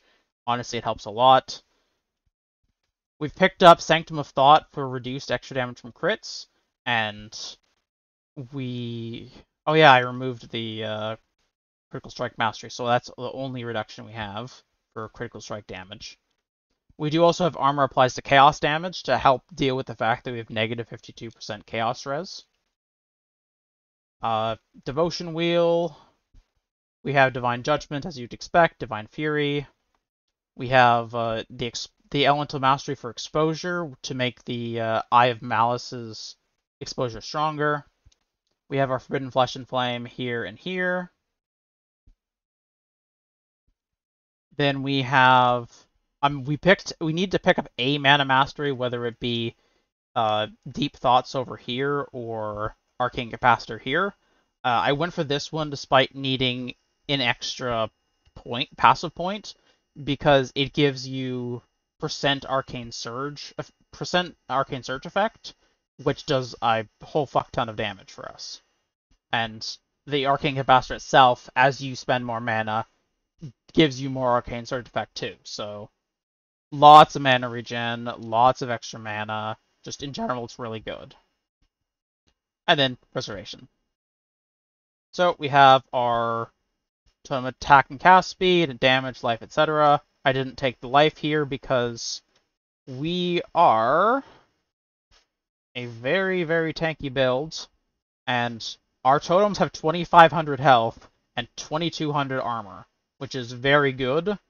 Our Ballista totems on our Blast Rain build, we had to push them to really get them to 1,500 health, and they had 0 armor. So this is almost double the life that those had. These are just 2,500 life for a totem is extremely good. That means you can do tier 16 easy. So these will be much stronger totems than the ones that you saw in game. We have just basic mana reservation because we have a few auras going.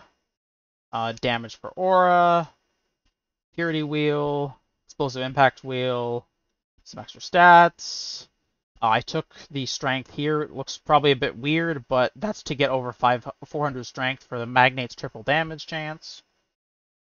Arcane Overload's bad for us. Took Mental Rapidity for just cast speed, because the faster it casts the totems cast their projectiles, the better. Crit damage. 5% of hits is taken from the totem's life, because our totems have a stupid amount of life anyways. Cruel Preparation Wheel. Discord Artisan, just for more damage based on our heralds. And Heart of Flame with Fire Mastery. Oh, and we also have Firewalker down there, just because it's decent damage.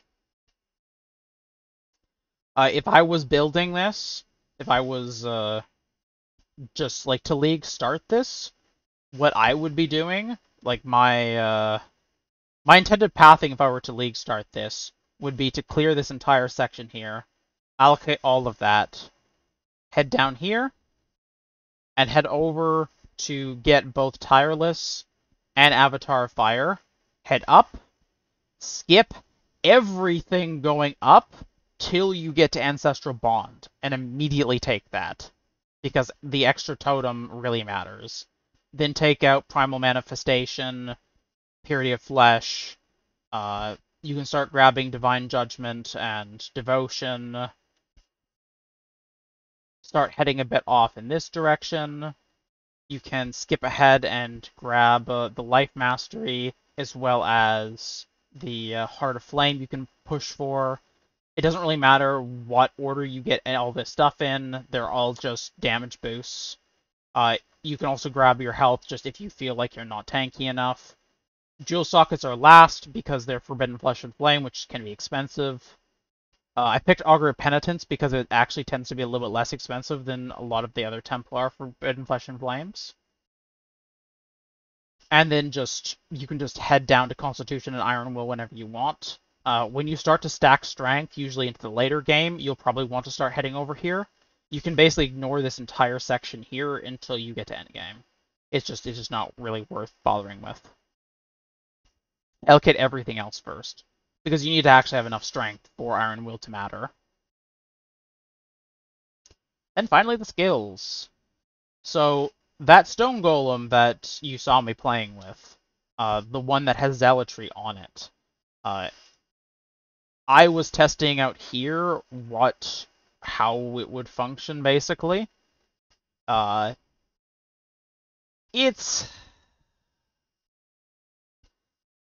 It's really hard to manage it. It's really finicky using both Zealotry and Stone Golem and keeping them both up, because you have to turn them both on separately. I don't really like that. I wish you could just summon the Stone Golem and it would just automatically turn on the aura. That would be way better. I probably won't use this aura just because of that. I genuinely don't think it's worth it, so this entire section of the Stone Golem probably is going to get replaced. Everything else, though, is fairly set in stone. I think I kind of know what you're going to want for this, because I've changed this up a lot. So for our main skill, we have multiple totems on here to give extra totems. Inspiration support, because totems can be very expensive, and the more you spend on it, and you will be spending a lot on it, the more elemental damage and crit strike you have. Combustion, so that ignited things take more fire damage. Faster casting, because a lot of totems really like casting, well, faster. Cast speed is very, very important for a lot of spell totems, I find. Skipped Flamewood, it's not as good. It's actually about the same power as Fire Penetration, but I skipped out on it because Fire Penetration is always active. Flamewood fires up into the air and then hits eventually. It can do a lot of damage, but you don't know for sure whether the thing will even be alive by the time you hit it. Like, this is very consistent. And then critical strike chance is just another thing that I was testing. For buffs, I have Molten Shell here with increased duration and efficacy to increase the basic Molten Shell. That's going to nerf the Vol Molten Shell a bit because the soul gain prevention, so the ability to regain charges to actually use the Vol skill is going to be decreased because of the duration increase, but it will make the Molten Shell last longer, which means that... No. Which is why I'm able to keep about 62% uptime on it. I want to keep it up as much as I can because it gives you a shield basically to keep up. It just gives you a shield based on your armor, which is really nice. It also gives you a little bit of bonus armor. Don't really have a other slot for every other thing to put in the slot yet. Not sure what to do for that.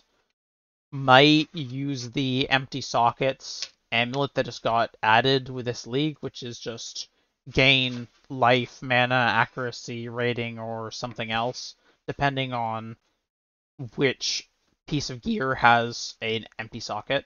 So we'll see what that happens. Basic travel skills with Righteous Fire for the buff. Just turn on Vol Righteous Fire whenever you want for an extra 500,000 damage. I don't keep it active because it's not reliable. Flammability over here in the Profane Proxy, so it's automatically applying flammability through your Skitterbots. And we have our auras here. I have tested putting both Zealotry and Anger on this, but currently our best most effective scenario is we get 713,000 from Herald of Ash, which is only 18% reservation. You get less than that from Zealotry, and it's a 36% reservation, so double. And Anger is also double and also way less. Determination just gives you armor because that's good. And then my Skitterbots give me 400,000 on their own, plus 130,000 extra damage from Unbound Ailments, increasing the ailment effectiveness. And I get the power off of, I get the ability to use Profane Proxy to spread my curse without casting it. So this, basically, the only things that you're going to cast, because your Molten Shell is going to be on your left click, basically the only thing you're going to be casting is the Holy Flame Totems. You don't really need to worry about any other skills, which is kind of the reason why I don't like this, because it makes you have to worry about other skills. You can activate Vol Molten Shell if you get into a sticky situation. You can activate Vol Righteous Fire if you need a little bit extra damage, but generally this is more or less a one-button build. Or a two-button build, I guess I could say. And then, yeah. So that's the main Holy Flame Totem build, and the one I'm probably going to pick up for this league. Just so I can show it off, so you know, if I take out the Forbidden Flesh and Flame, which is the most expensive part of the build, I still am going to be sitting at 2.35 million DPS. So it's going to be more than good enough as a league starter. Easily be able to do tier 16s. It just adds an extra 300,000 DPS to have Forbidden Flesh. Since I don't really know what's going in Martyr of Innocence, the idea was just get a 4-link Martyr of Innocence, and then if I can add extra support gems, I will. But I'm not going to use this, so I don't really know what's going to go in it. Mainly, the expense is going to be getting a Lionized Vision that's 6-linked. That's going to be a little bit of a pain, but Zoph's Heart isn't too bad. The Disciple of Slaughter isn't too bad anointment to grab. Profane Proxy and Magnate are going to be expensive. Profane Proxy is like moderately expensive. Magnate tends to be pretty expensive. So I would not be surprised, putting aside the Forbidden Flesh and Flame, I would not be surprised if this was like...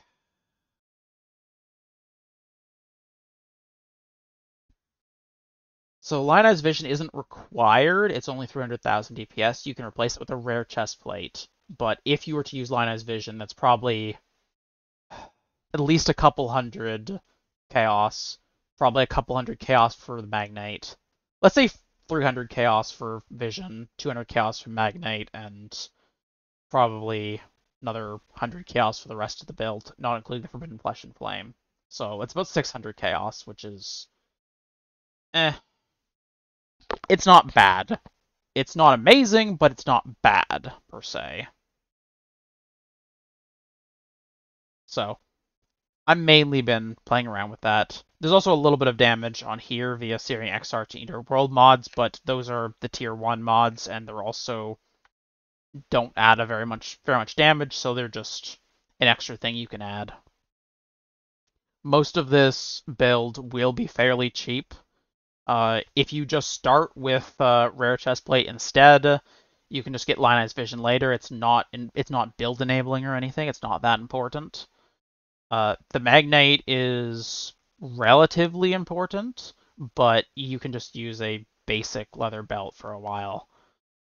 The Martyr of Innocence is extremely valuable, and so is the Zoph's Heart.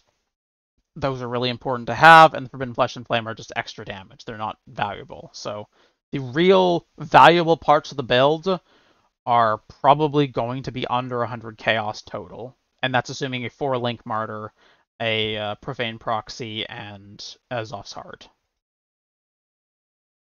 And you'll still be able to sit around 1.6 million DPS, I think, even if you are like at the really budget side still. So it's not too bad. I'm pretty happy with the way that this ended up. I don't really have a note section yet, but I'm gonna work on that. Showed off the items, skills, tree, etc. Okay. Anything calc? So we have a really high dex requirement currently because of the Lionized Vision. If you don't have that, you lose almost 100 dex requirement. So when you actually go for that, it'll be a big deal to push for that, but you don't have to worry about dex for quite a while because of that. This build has a guaranteed 4 power charges, 1 frenzy charge, and 4 endurance charges. It can get up to 3 frenzy charges, but it depends. I only have 1 because only 1 is actually guaranteed. I probably would still use Stone Golem with minion life, just to have a Stone Golem, minion life. Where is it? Stone Golem, minion life, meat shields, and I guess inspiration. And those 4 there will be enough to give you just 126 life regen, which is kind of worth it. And those will fit into your 4-link martyr pretty easy since it's a red-blue base, so it'll be easy to get a bunch of red and blue gems. And I think that is most of it. You have 72% physical damage reduction, no evade chance, not really any energy shield. You have about 3,900 life with 600 life regen. Not overcapped on any of the resistances, unfortunately. The movement speed is kind of low right now. If you are able to get a Sleepless Sentry cluster duel, you can increase the movement speed up to 45% pretty reliably, but you'll probably be struggling a bit with movement speed. That is unfortunately a big problem with this build still. It has... Why is this level 12? I don't know why that was level 12. You're basically going to be relying on your Flame Dash, unfortunately. That is kind of just the situation. I did add a Silver Flask and a Quicksilver to this list.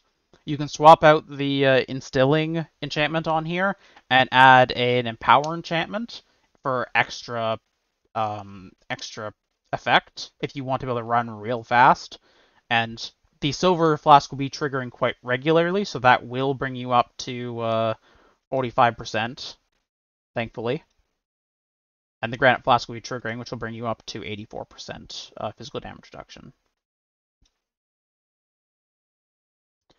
But that is basically the build.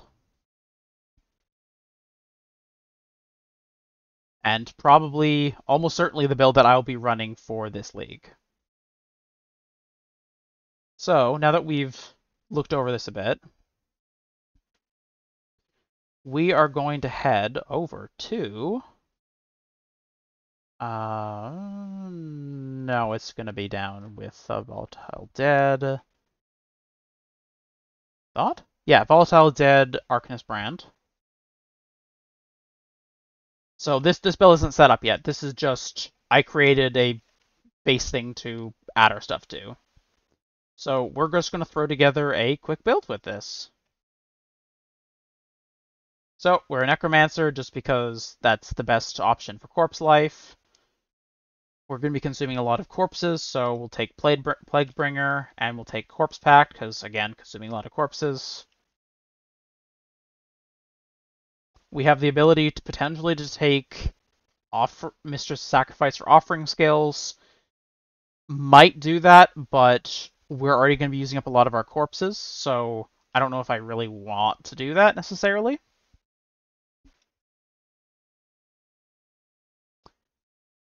We're not going to be scaling our minion damage, so what we're probably going to be doing is we're probably going to be taking Essence Glutton for whenever you consume a corpse, you gain energy shield and mana.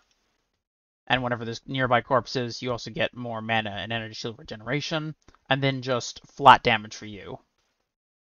We can grab Mistress of Sacrifice instead of Commander of Darkness, but it's up to you to decide which is more important. So the first thing we're going to pick is we're going to go over here, just grab some energy shield, basic. Head over here. We really need to get Undertaker here. We can add life to our max life to our corpses. That's going to be a really big deal. And also damage per if we consume corpses recently, which we will. Desecrate will have more maximum corpses around, so more damage. More corpses equal more damage. We will pick Nimbleness because cast speed's great. And then we need Brands next. So we're going to rush across here. Actually, no, sorry. We're going to go this way.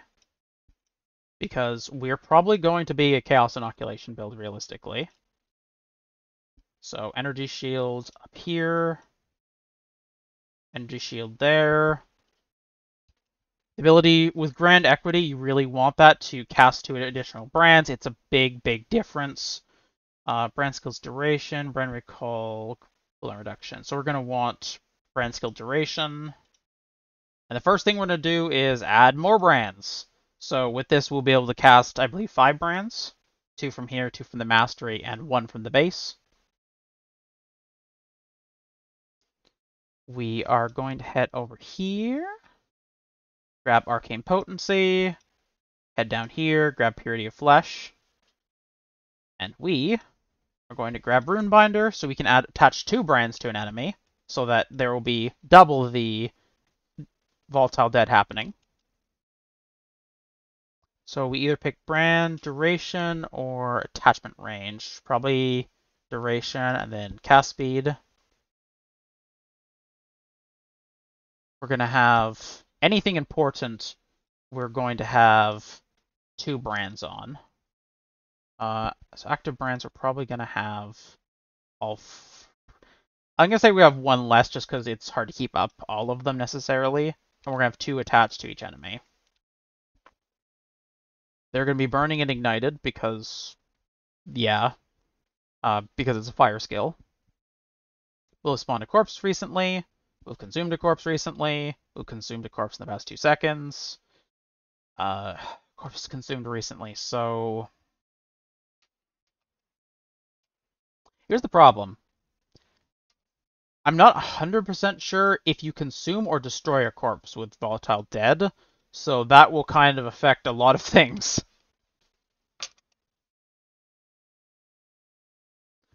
Corpses near the target location explode, dealing damage in a small area.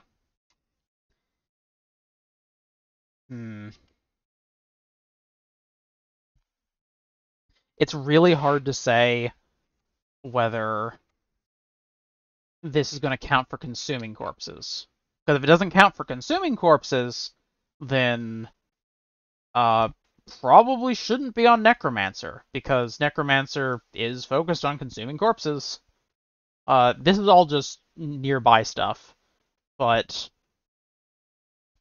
Oh, and actually this is chills and shocks things near corpses, but being able to have your recently consumed corpses increase your attack and cast speed is really, really valuable. So ideally, we want to make sure that we are consuming corpses, not destroying them. Which is why we are going to check the wiki.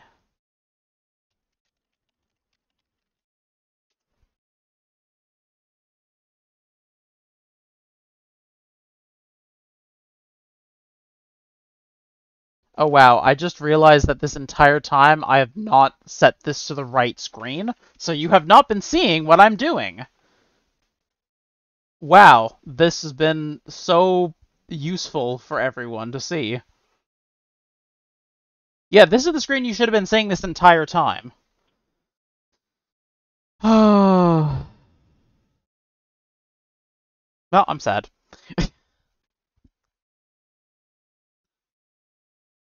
But This is the build I've been trying to show you, or we've been trying to make, and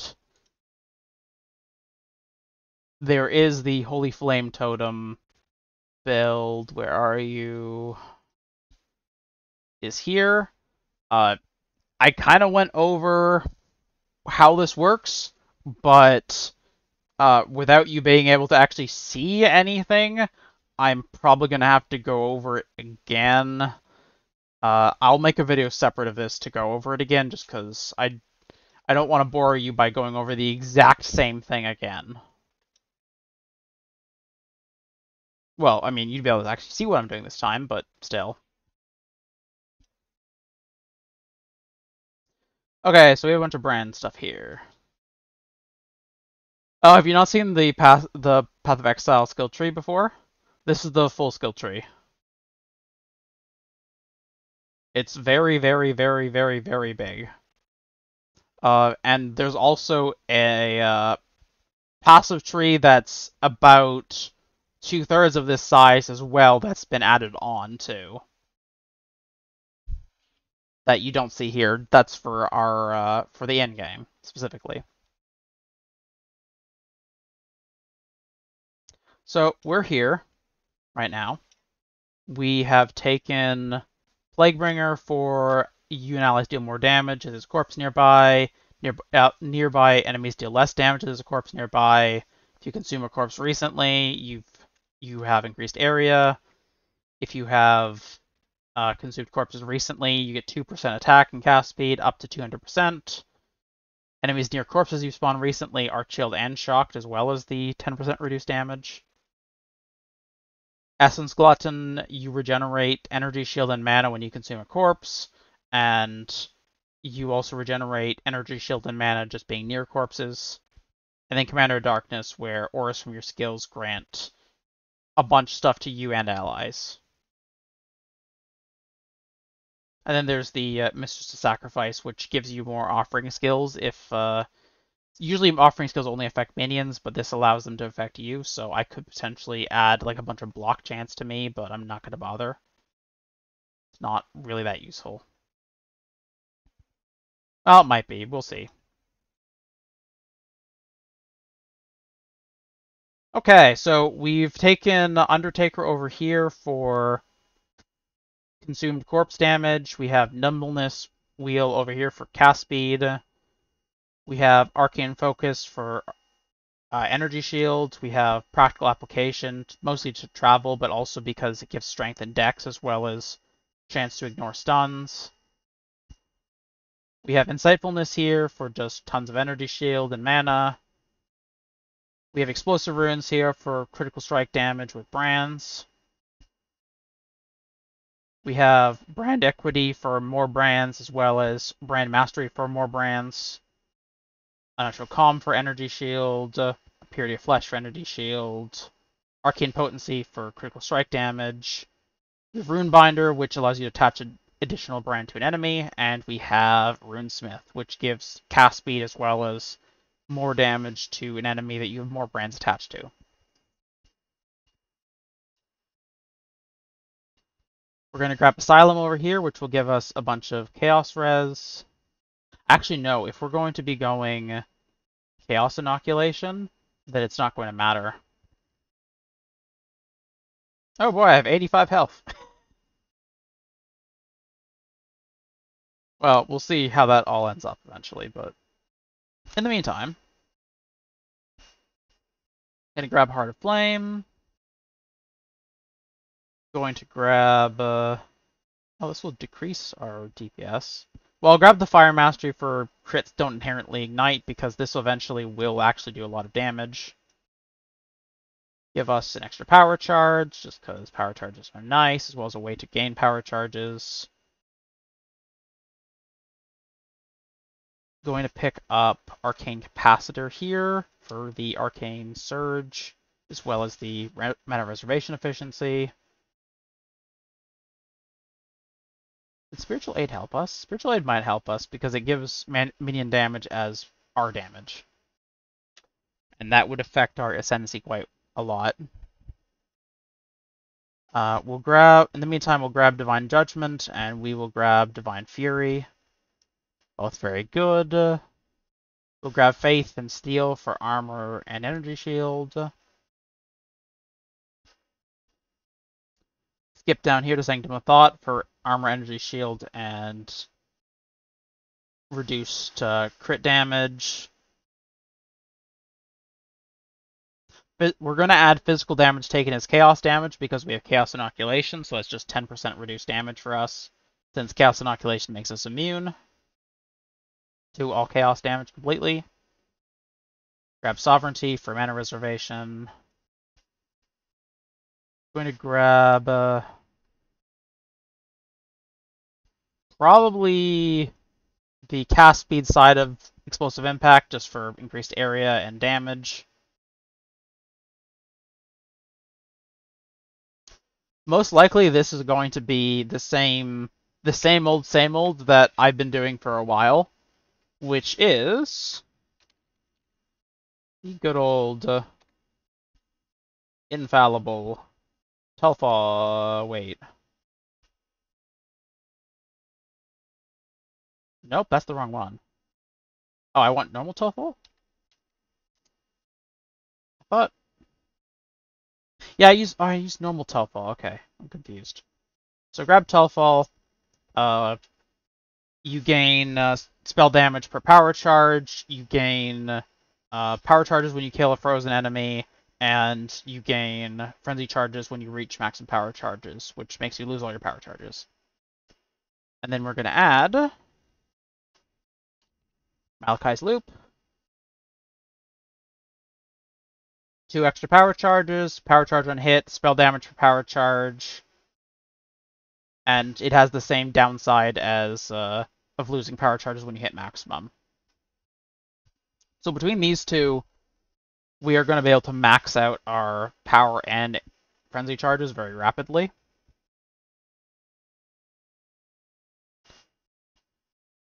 We are going to add Arcane Surge to this. We're going to add faster casting and inspiration support. That probably will be all we need. So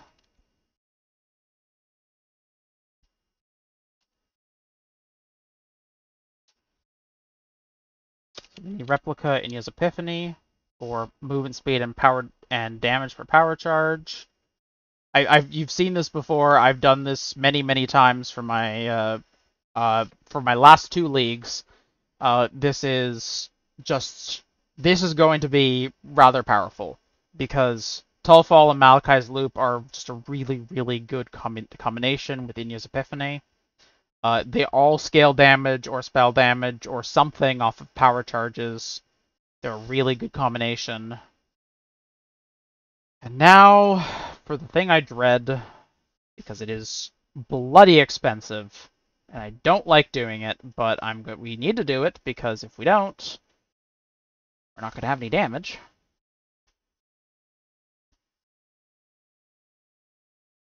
Three dual sockets.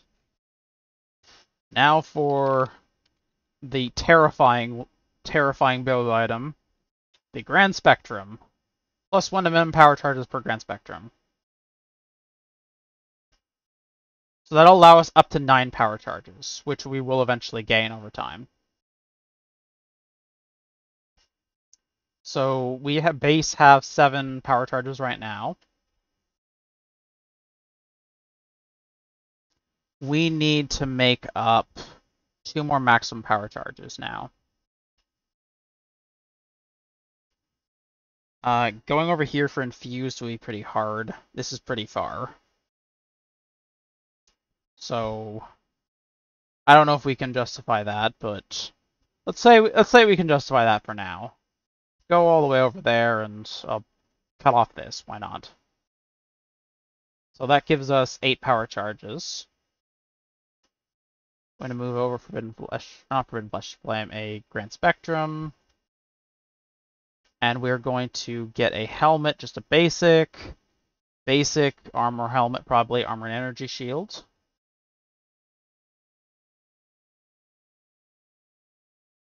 Oh, that's armor and evasion rating. Armor energy shield.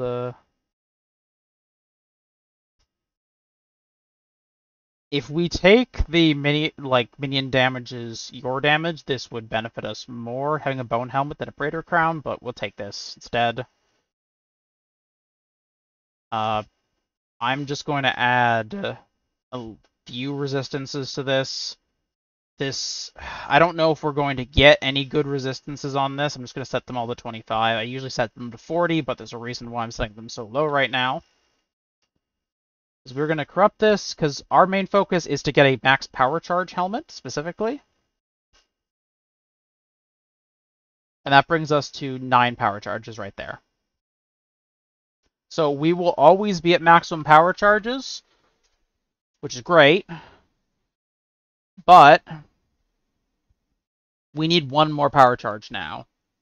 Because we are currently gaining 9 minimum power charges from the Grand Spectrums.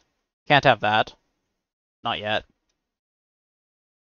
We need to somehow manage to get another one, because we need to be able to go up 1 power charge and then fall down. Because what it's going to do is you're going to gain 1 power charge, go from 9 to 10, and then it immediately will give you a frenzy charge because of that. Because you've hit your maximum, and then it will delete the power charge.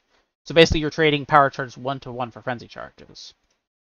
And then, Badge of the Brotherhood, which makes your frenzy charges equal to your maximum power charges. So we will now have 9 frenzy charges, bringing us up to a whopping 18 charges already. You know, the more I do this, the more I feel like we should probably just be a Hierophant again, because, I mean, Hierophant's really good, unfortunately. Like, I say unfortunately just because I'm kind of sick of running Hierophant every single time, but what can I say? It gives us the max power charge we need immediately.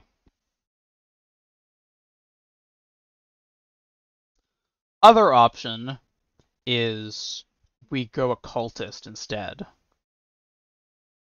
Where is it? Forbidden Power has more power charges here. And that's an easy way of getting more power charges. Plus, we can take Unholy Authority to gain extra curses, Profane Bloom to make things explode, and Vile Bastion to gain Energy Shield instead. Nothing here actually gives me Corpse Life, which is the main thing you need for Volatile Dead. Corpse Life and then Spell Damage. None of this does that.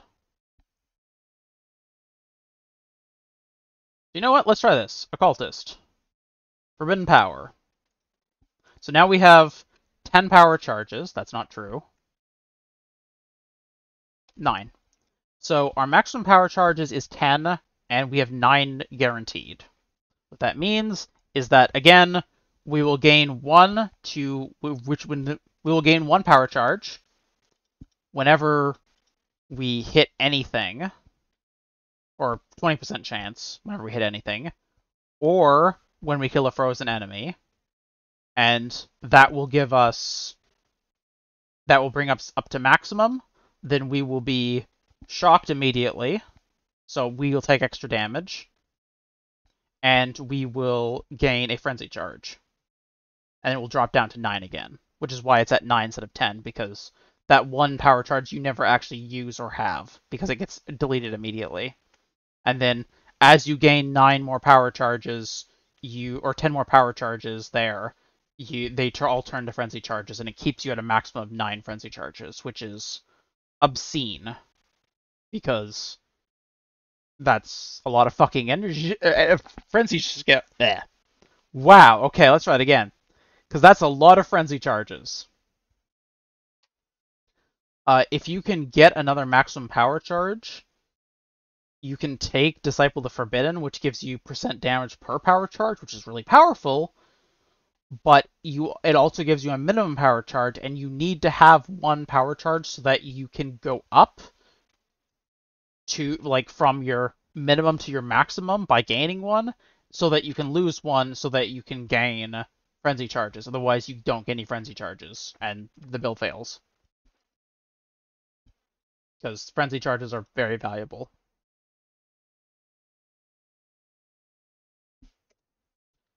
And then what else would be good with this? What's the chest plate I use like every time for everything? I'm trying to remember. Restless Ward.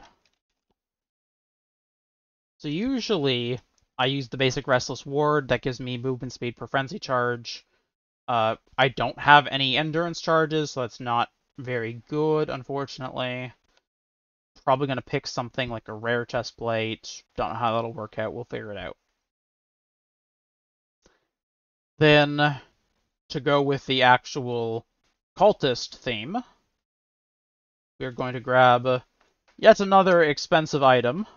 This is not going to be a cheap build. Let's be clear. This is not a cheap build. This is going to be a powerful build, not a cheap one. The damage isn't there yet, but that's because it takes time to set up the build. Okay, so I'm going to be adding Vixen's Entrapment.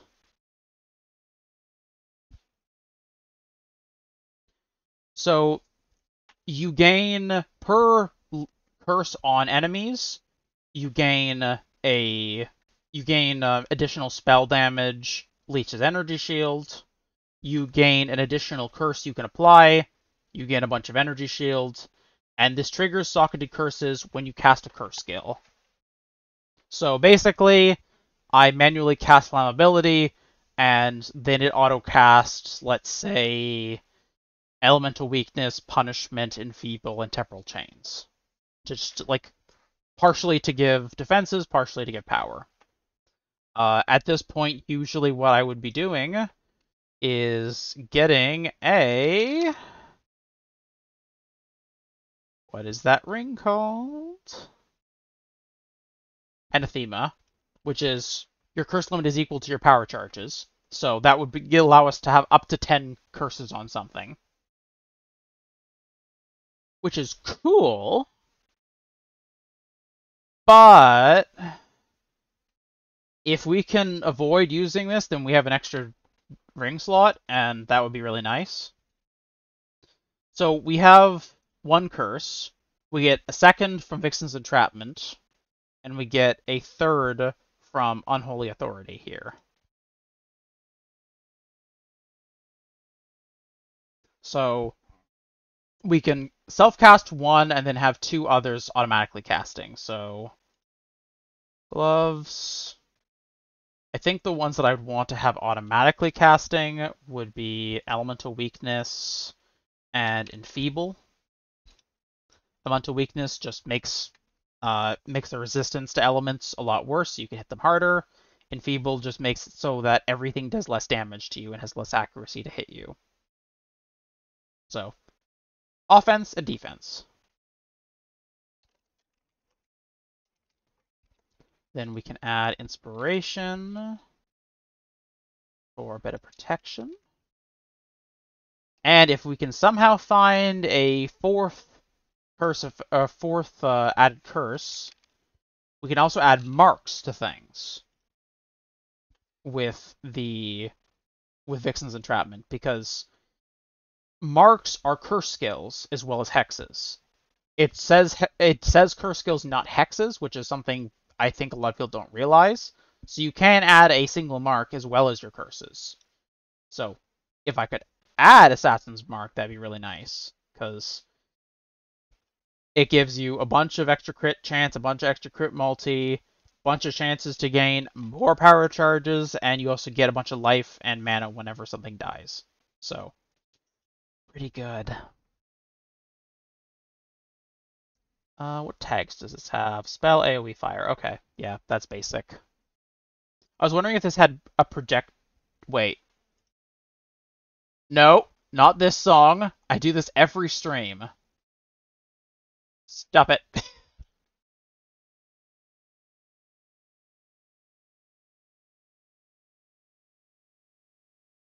I need a better place to get music from, just so we have more variety. Okay. So if we can get another curse, we get another additional curse, we could definitely benefit from it. We have a curse mastery here, or another curse wheel here. Remove ailments from you when you cast a curse skill. Refresh durations of ailment to ailments. No. Cursed enemies you kill are destroyed. Reduced life regen. Cannot recharge energy shields for cursed enemies. Good, but not what we're looking for. What we're looking for is right here, Whispers of Doom, which is like one of the most expensive fucking things to actually allocate. So you don't want to allocate it. You want to just go through it the normal way. Because 3 gold oils is literally the most expensive possible option. So we're going to add area effect, curse duration, effect. We're going to add cast speed. Whispers of Doom there. So now we have enough that we will have Elemental Weakness, Enfeeble, and Assassin's Mark casted, or cast when we cast ability. So they are going to be quad cursed right now. I had a Hexa curse on my last character using Anathema, but I don't want to use Anathema right now if I can avoid it, just because A, it's a little bit expensive, and B, I'm tired of having to use up all my ring slots. With this currently, we only have a body armor, helmet, 2 rings, and our belt to get all of resistances we need. So we have to figure that out somehow. Gonna swap over to a crystal belt from a life belt, since this is probably an energy shield build. I mean, realistically, it's an energy shield build because, I mean, Val Bastion. Regenerate 40 energy shield per second. Regenerate 2% of energy shield per second as well for each enemy you or your minions have killed recently up to 10%. Cannot be stunned while you have energy shield. So that just makes me stun immune as well.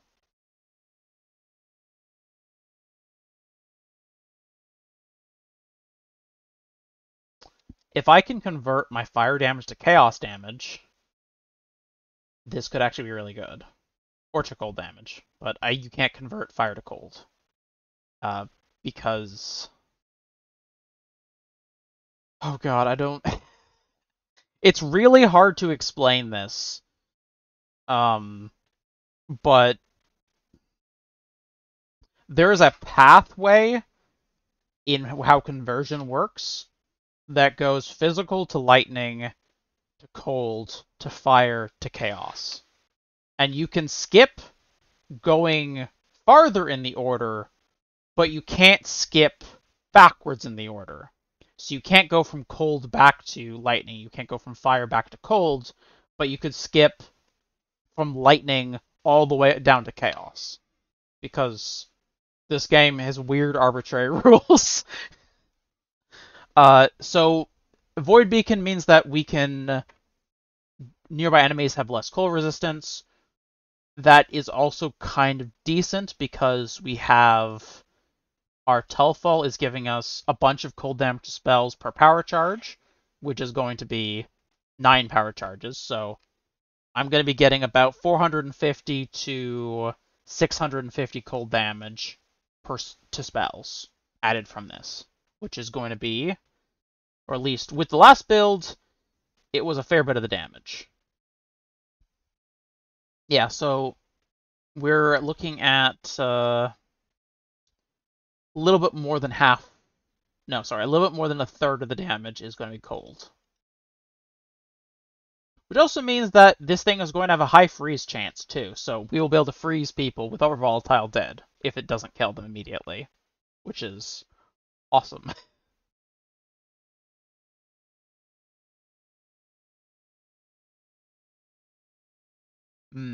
So, just looking around right now, our options... We can bring back 4 points if we grab an Anathema. but I don't really want to do that. I just hate doing the same thing over and over and over. Not that Telfall, Malachi's Loop, Vixen's Entrapment, Replica, Inya's Epiphany, Badge of the Brotherhood, and Grand Spectrum weren't on my just bossing character that just got booted out of Ancestor League into Standard. Like, this is partially the same build again, but different. It's got the same basis, unfortunately, but that's just how the game works. You find something good, and you abuse the hell out of it until they nerf it. Okay, I am going to move some stuff around. So there's 1, 2, 3 points here to connect it. I'm going to take this off and this off, which will, that's 4 points, so I just saved a point doing that. And I can also get rid of these if I want to. This gives me 20 dex and 20 strength, as well as some elemental resistances. The ignore stun chance doesn't matter since we can't be stunned with energy shield. It would honestly be better to just ignore that and just grab them up here instead. If we want to get it from our tree, because this gives 30 each rather than 2 points giving us 20 each. The only difference is that basically I either you sacrifice 10 of each stat for 13% element resistances, or you don't.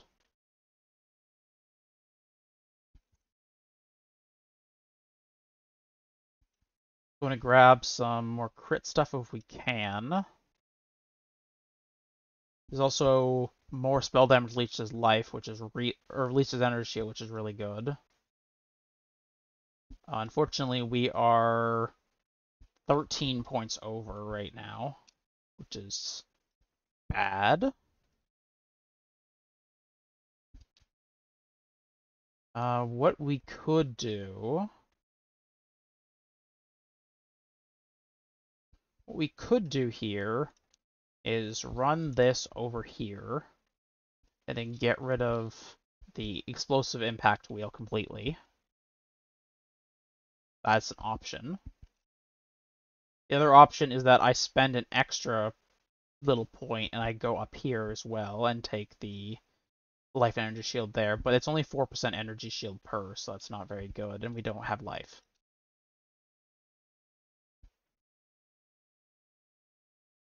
Let's see.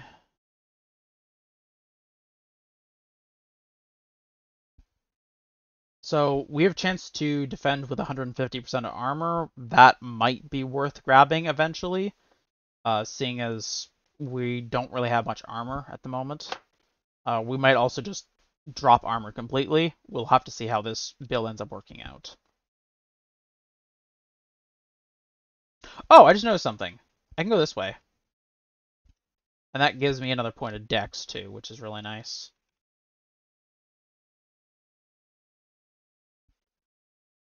Is there any other way to move this around that would be better?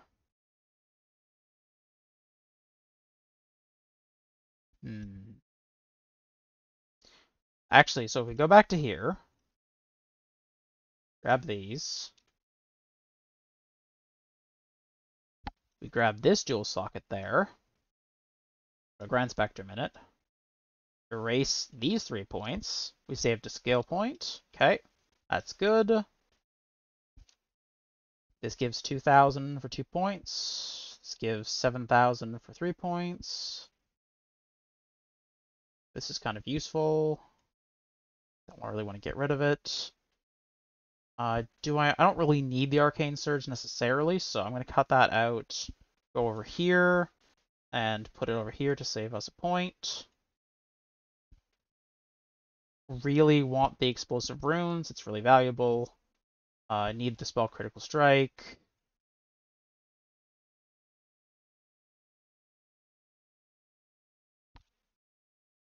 Tempted to cut this because it's not actually all that good. Yeah, I'm gonna cut that. We only have 2,300 energy shield, which is shit. We want to double that, ideally. When we figure out how to do that. We do have melding here, which is life as energy shield, but that's not really going to help, seeing as we don't have any life. But we can convert this theoretically into energy shields. Don't think it's really worth it though.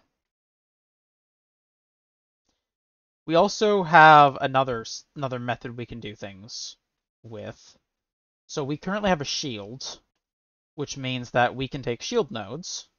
If we take this, we get 323 energy shield from our shield extra. That's pretty nice. This is currently giving 176 energy shield for an extra point, so we're going to cut that out now, since it's not as good.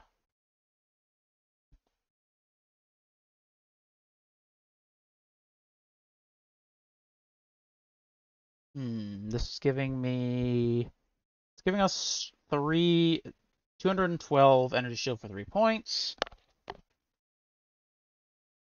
We want to keep these 3 points here, even though we're not taking the notable because of crit multi for power charge, critical strike chance for power charge, mana reservation efficiency for power charge, and spell damage for power charge.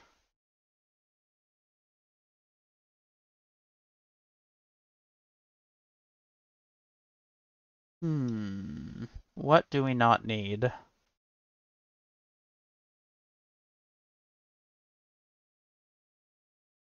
These actually might be worth taking. Usually you don't take the this section, you always take the attributes, but it might be worth it doing this.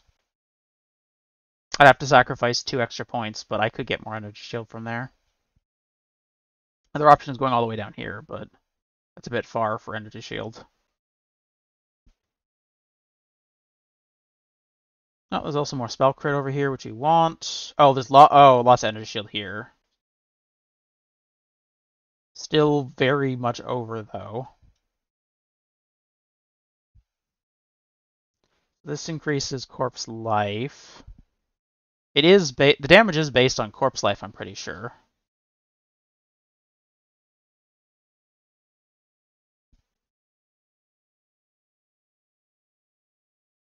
Explosion deals base fire damage based to fire.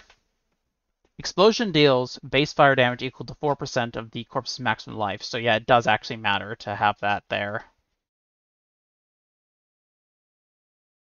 Corpse explosion. How much does this add? Not very much, actually.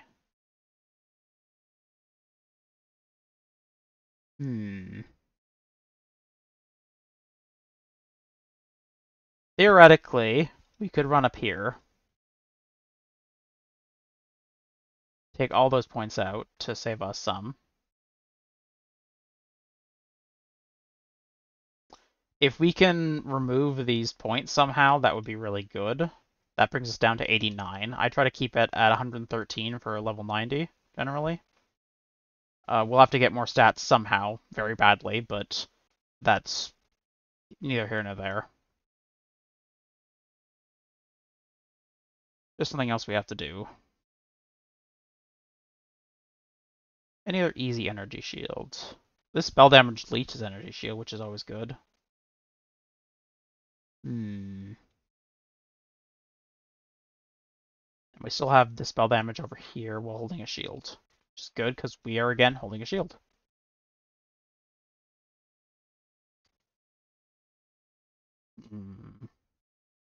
You'd think +2 to all curse skills would be really good when you have 3 curses in your build, or 4 curses in your build, but it's they scale surprisingly poorly. Oh, have a good night, Oxman. I just noticed your message. I hope it wasn't too long after you sent it.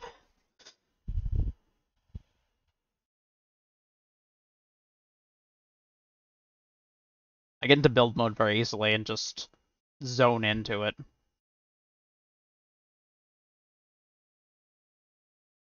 So we also have a chance to flip elemental resistances, not very good. And if we can get exposure from somewhere, we can do that.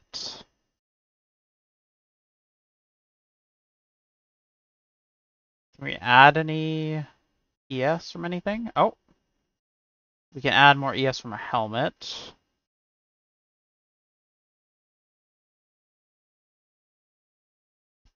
Add more ES regen.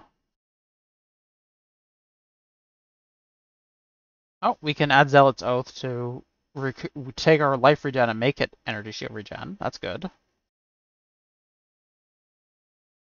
Well, looking at skills now, we're going to need some auras. Oh, this is already... let's put the clan ability down there. So this is going to be Travel and Curse. My basic setup for this is time ability, or the Curse, faster casting, Flame Dash, and Portal.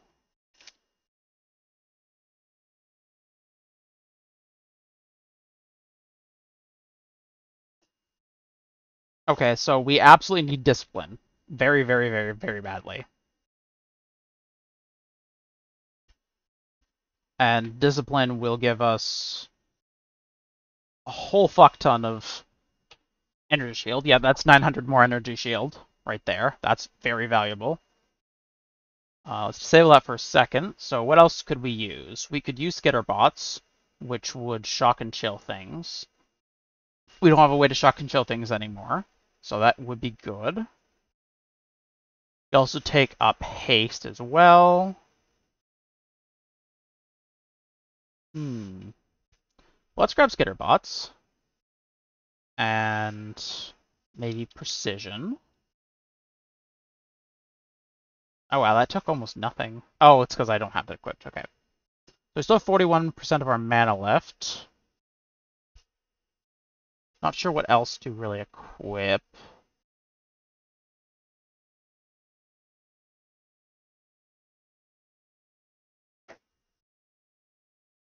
We're probably going to struggle with our mana a lot, realistically.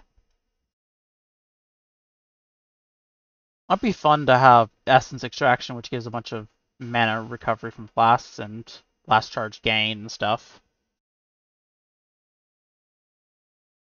Actually, that would help a lot, because we could add life flasks, gain charges every 3 seconds, and mana flask gain charges every 3 seconds, too.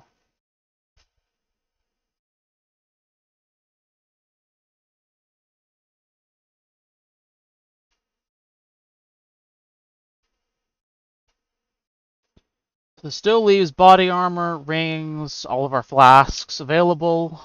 We have set up the... We've set up our Ascension.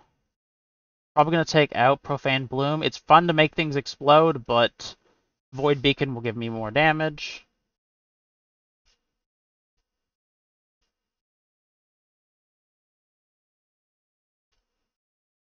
I hate that I know in the back of my mind that if I got over to Conviction of Power, like if I became a Templar instead, I probably would do a whole bunch more damage because... Oh wait, actually Conviction of Power gives +1 to maximum power charges, but so does Forbidden Power, so it doesn't matter. I probably would still deal more damage with like Arcane Blessing and stuff, but I don't know. I don't want to be a Templar again. I'm always a Templar. Most people are always Templars, it seems like, because Templar is good. Simple as that. Trying to avoid becoming part of the Templar horde. Okay, reduce damage from critical strikes. Good, good. We probably don't actually need this much reduction to curse.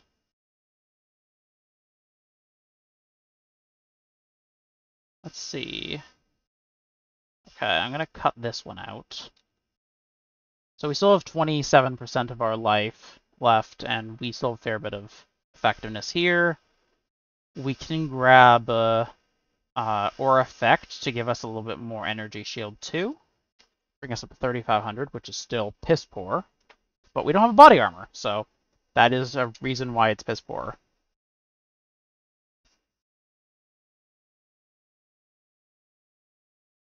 Okay, well, we're not picking the Covenant, we're not picking Lore Weaver, and we're not picking Soul Mantle or Skin of the Lords. So, that's most of the crap here.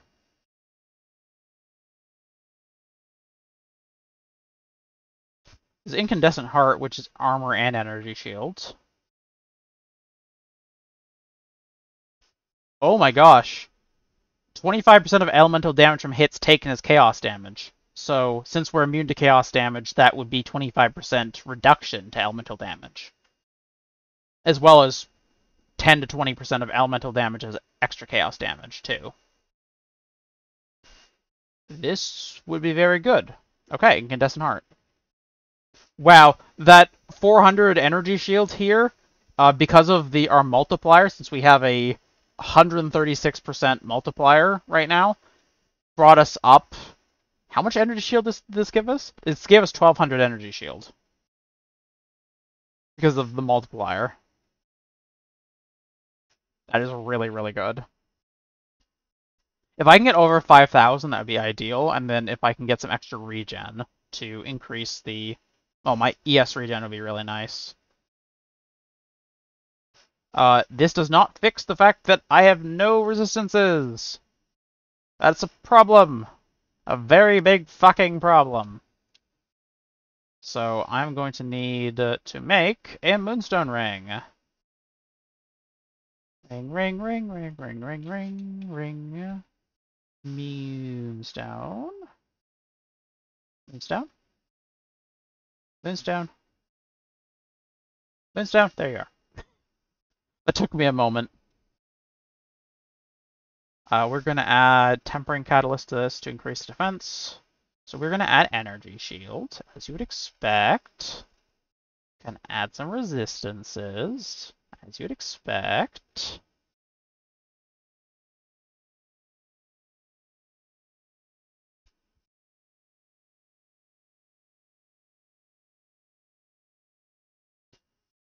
Well, that does kind of help to some extent.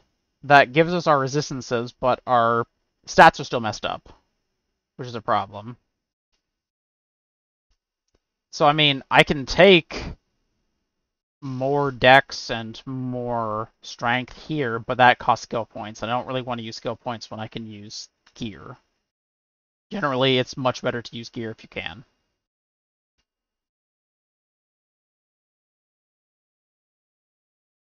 The alternative is, instead of a Moonstone Ring, I'm going to pick up a... What's a good example? Pick a Ruby Ring, sure. Just get Energy Shield back again, sure, sure. Let's grab some resistances on this. Just basic resistance ring. So that on its own gives a fair bit. Then if I grab a... What's a good example? I think what would work best. If I grab a No, I don't want a Moonstone Ring because that'll cause problems. Okay, if I grab a Sapphire Ring, this is just an example. Like, it can be Sapphire, Topaz. Like, these can be Sapphire, Topaz, Ruby. It doesn't matter. It just has to equal the right resistances in the end. So just whatever it ends up being. Okay. We don't need the Fire Res, which is part of the reason why why I'm on autopilot and still doing this anyways.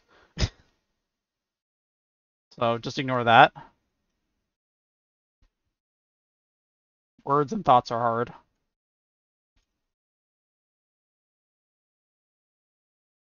So, we are now going to add strength and dex to this. And hopefully we can get a strength, dex, lightning resistance ring. Or something to that effect, basically. Okay, so if I pick 40... let's say I try to get 40 of each. And I pick a intrinsic catalyst, which increases the attribute stats.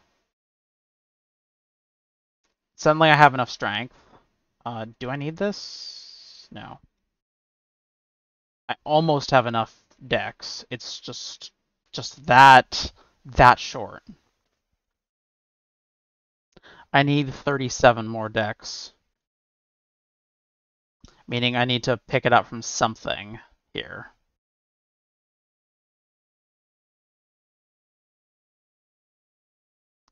Hmm.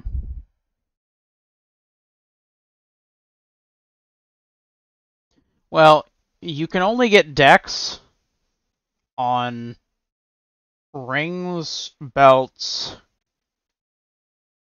and evasion gear. So the helmet's out because you can't get it on there at all. I might be able to try to get...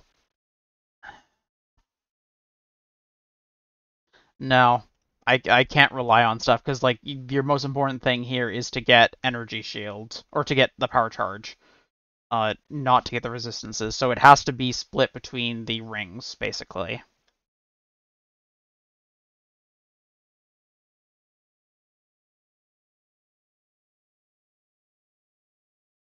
Not really sure how to do that is the problem. The other option is somehow, I'm not really sure how to make it work, but somehow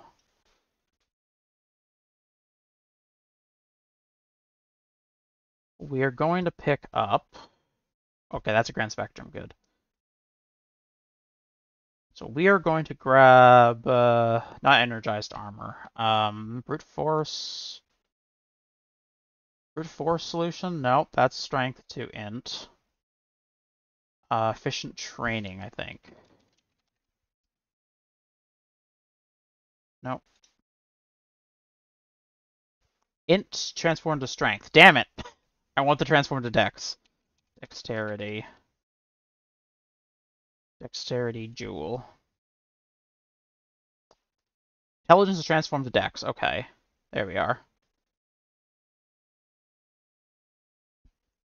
So this will eat a bunch of our int, unfortunately, but it will convert all of our int in its ring to dex, thankfully. So that brings us up to 172, which is way past where we need to be.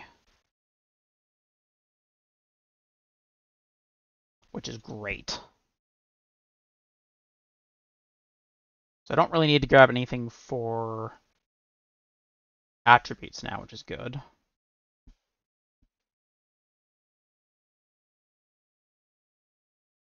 I'm going to take out the effect a bit there. I don't really need that.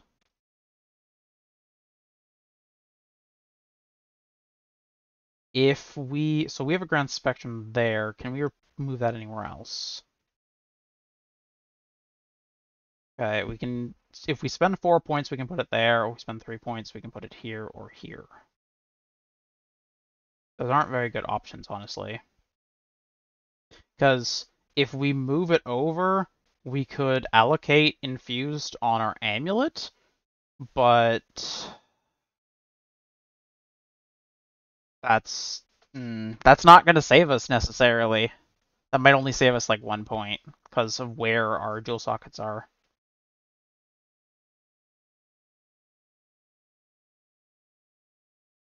Which is very unfortunate, I must say. Ideally, I don't want to spend more than 2 points to get a jewel socket. Don't really see an option of changing that either. I don't think what we can get rid of, because we need to chuck something to make this more reasonable. Always get rid of damage first. Never get rid of survivability first. Because that's like... That's the trick right there. Is it's very easy to get convinced to just get rid of survivability. Because you're like, well, it doesn't decrease my damage. Well, no, but yes, because if you die, you don't deal any damage. So that kind of decreases your damage a lot. So unless I either move the Grand Spectrum, so I need all 3, or I can't really move the Careful Planning. Hmm. Well, I can save 3 points if I put it up. And let's pick that. Spectrum. We're gonna take that off there. We don't have a...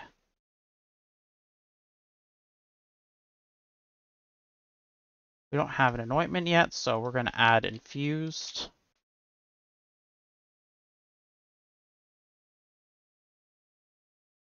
So that keeps us up at 9 of 10 power charges. I always have energy shield.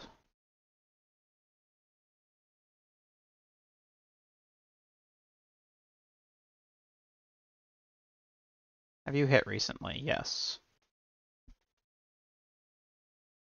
I don't want to guarantee I've killed enemies recently, because that's always very hard to guarantee. We have Chill and Shock from our Skitter bots.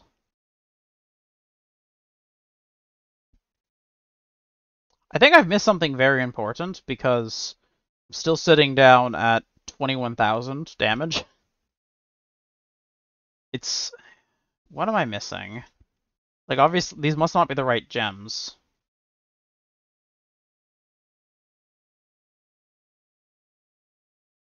Because I have my auras, I have my damaging skill, and I have multiple curses.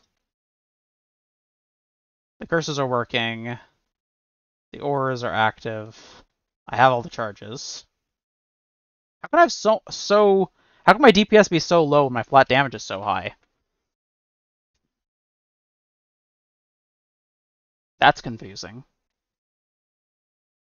Yeah, I have like a 50% chance to crit.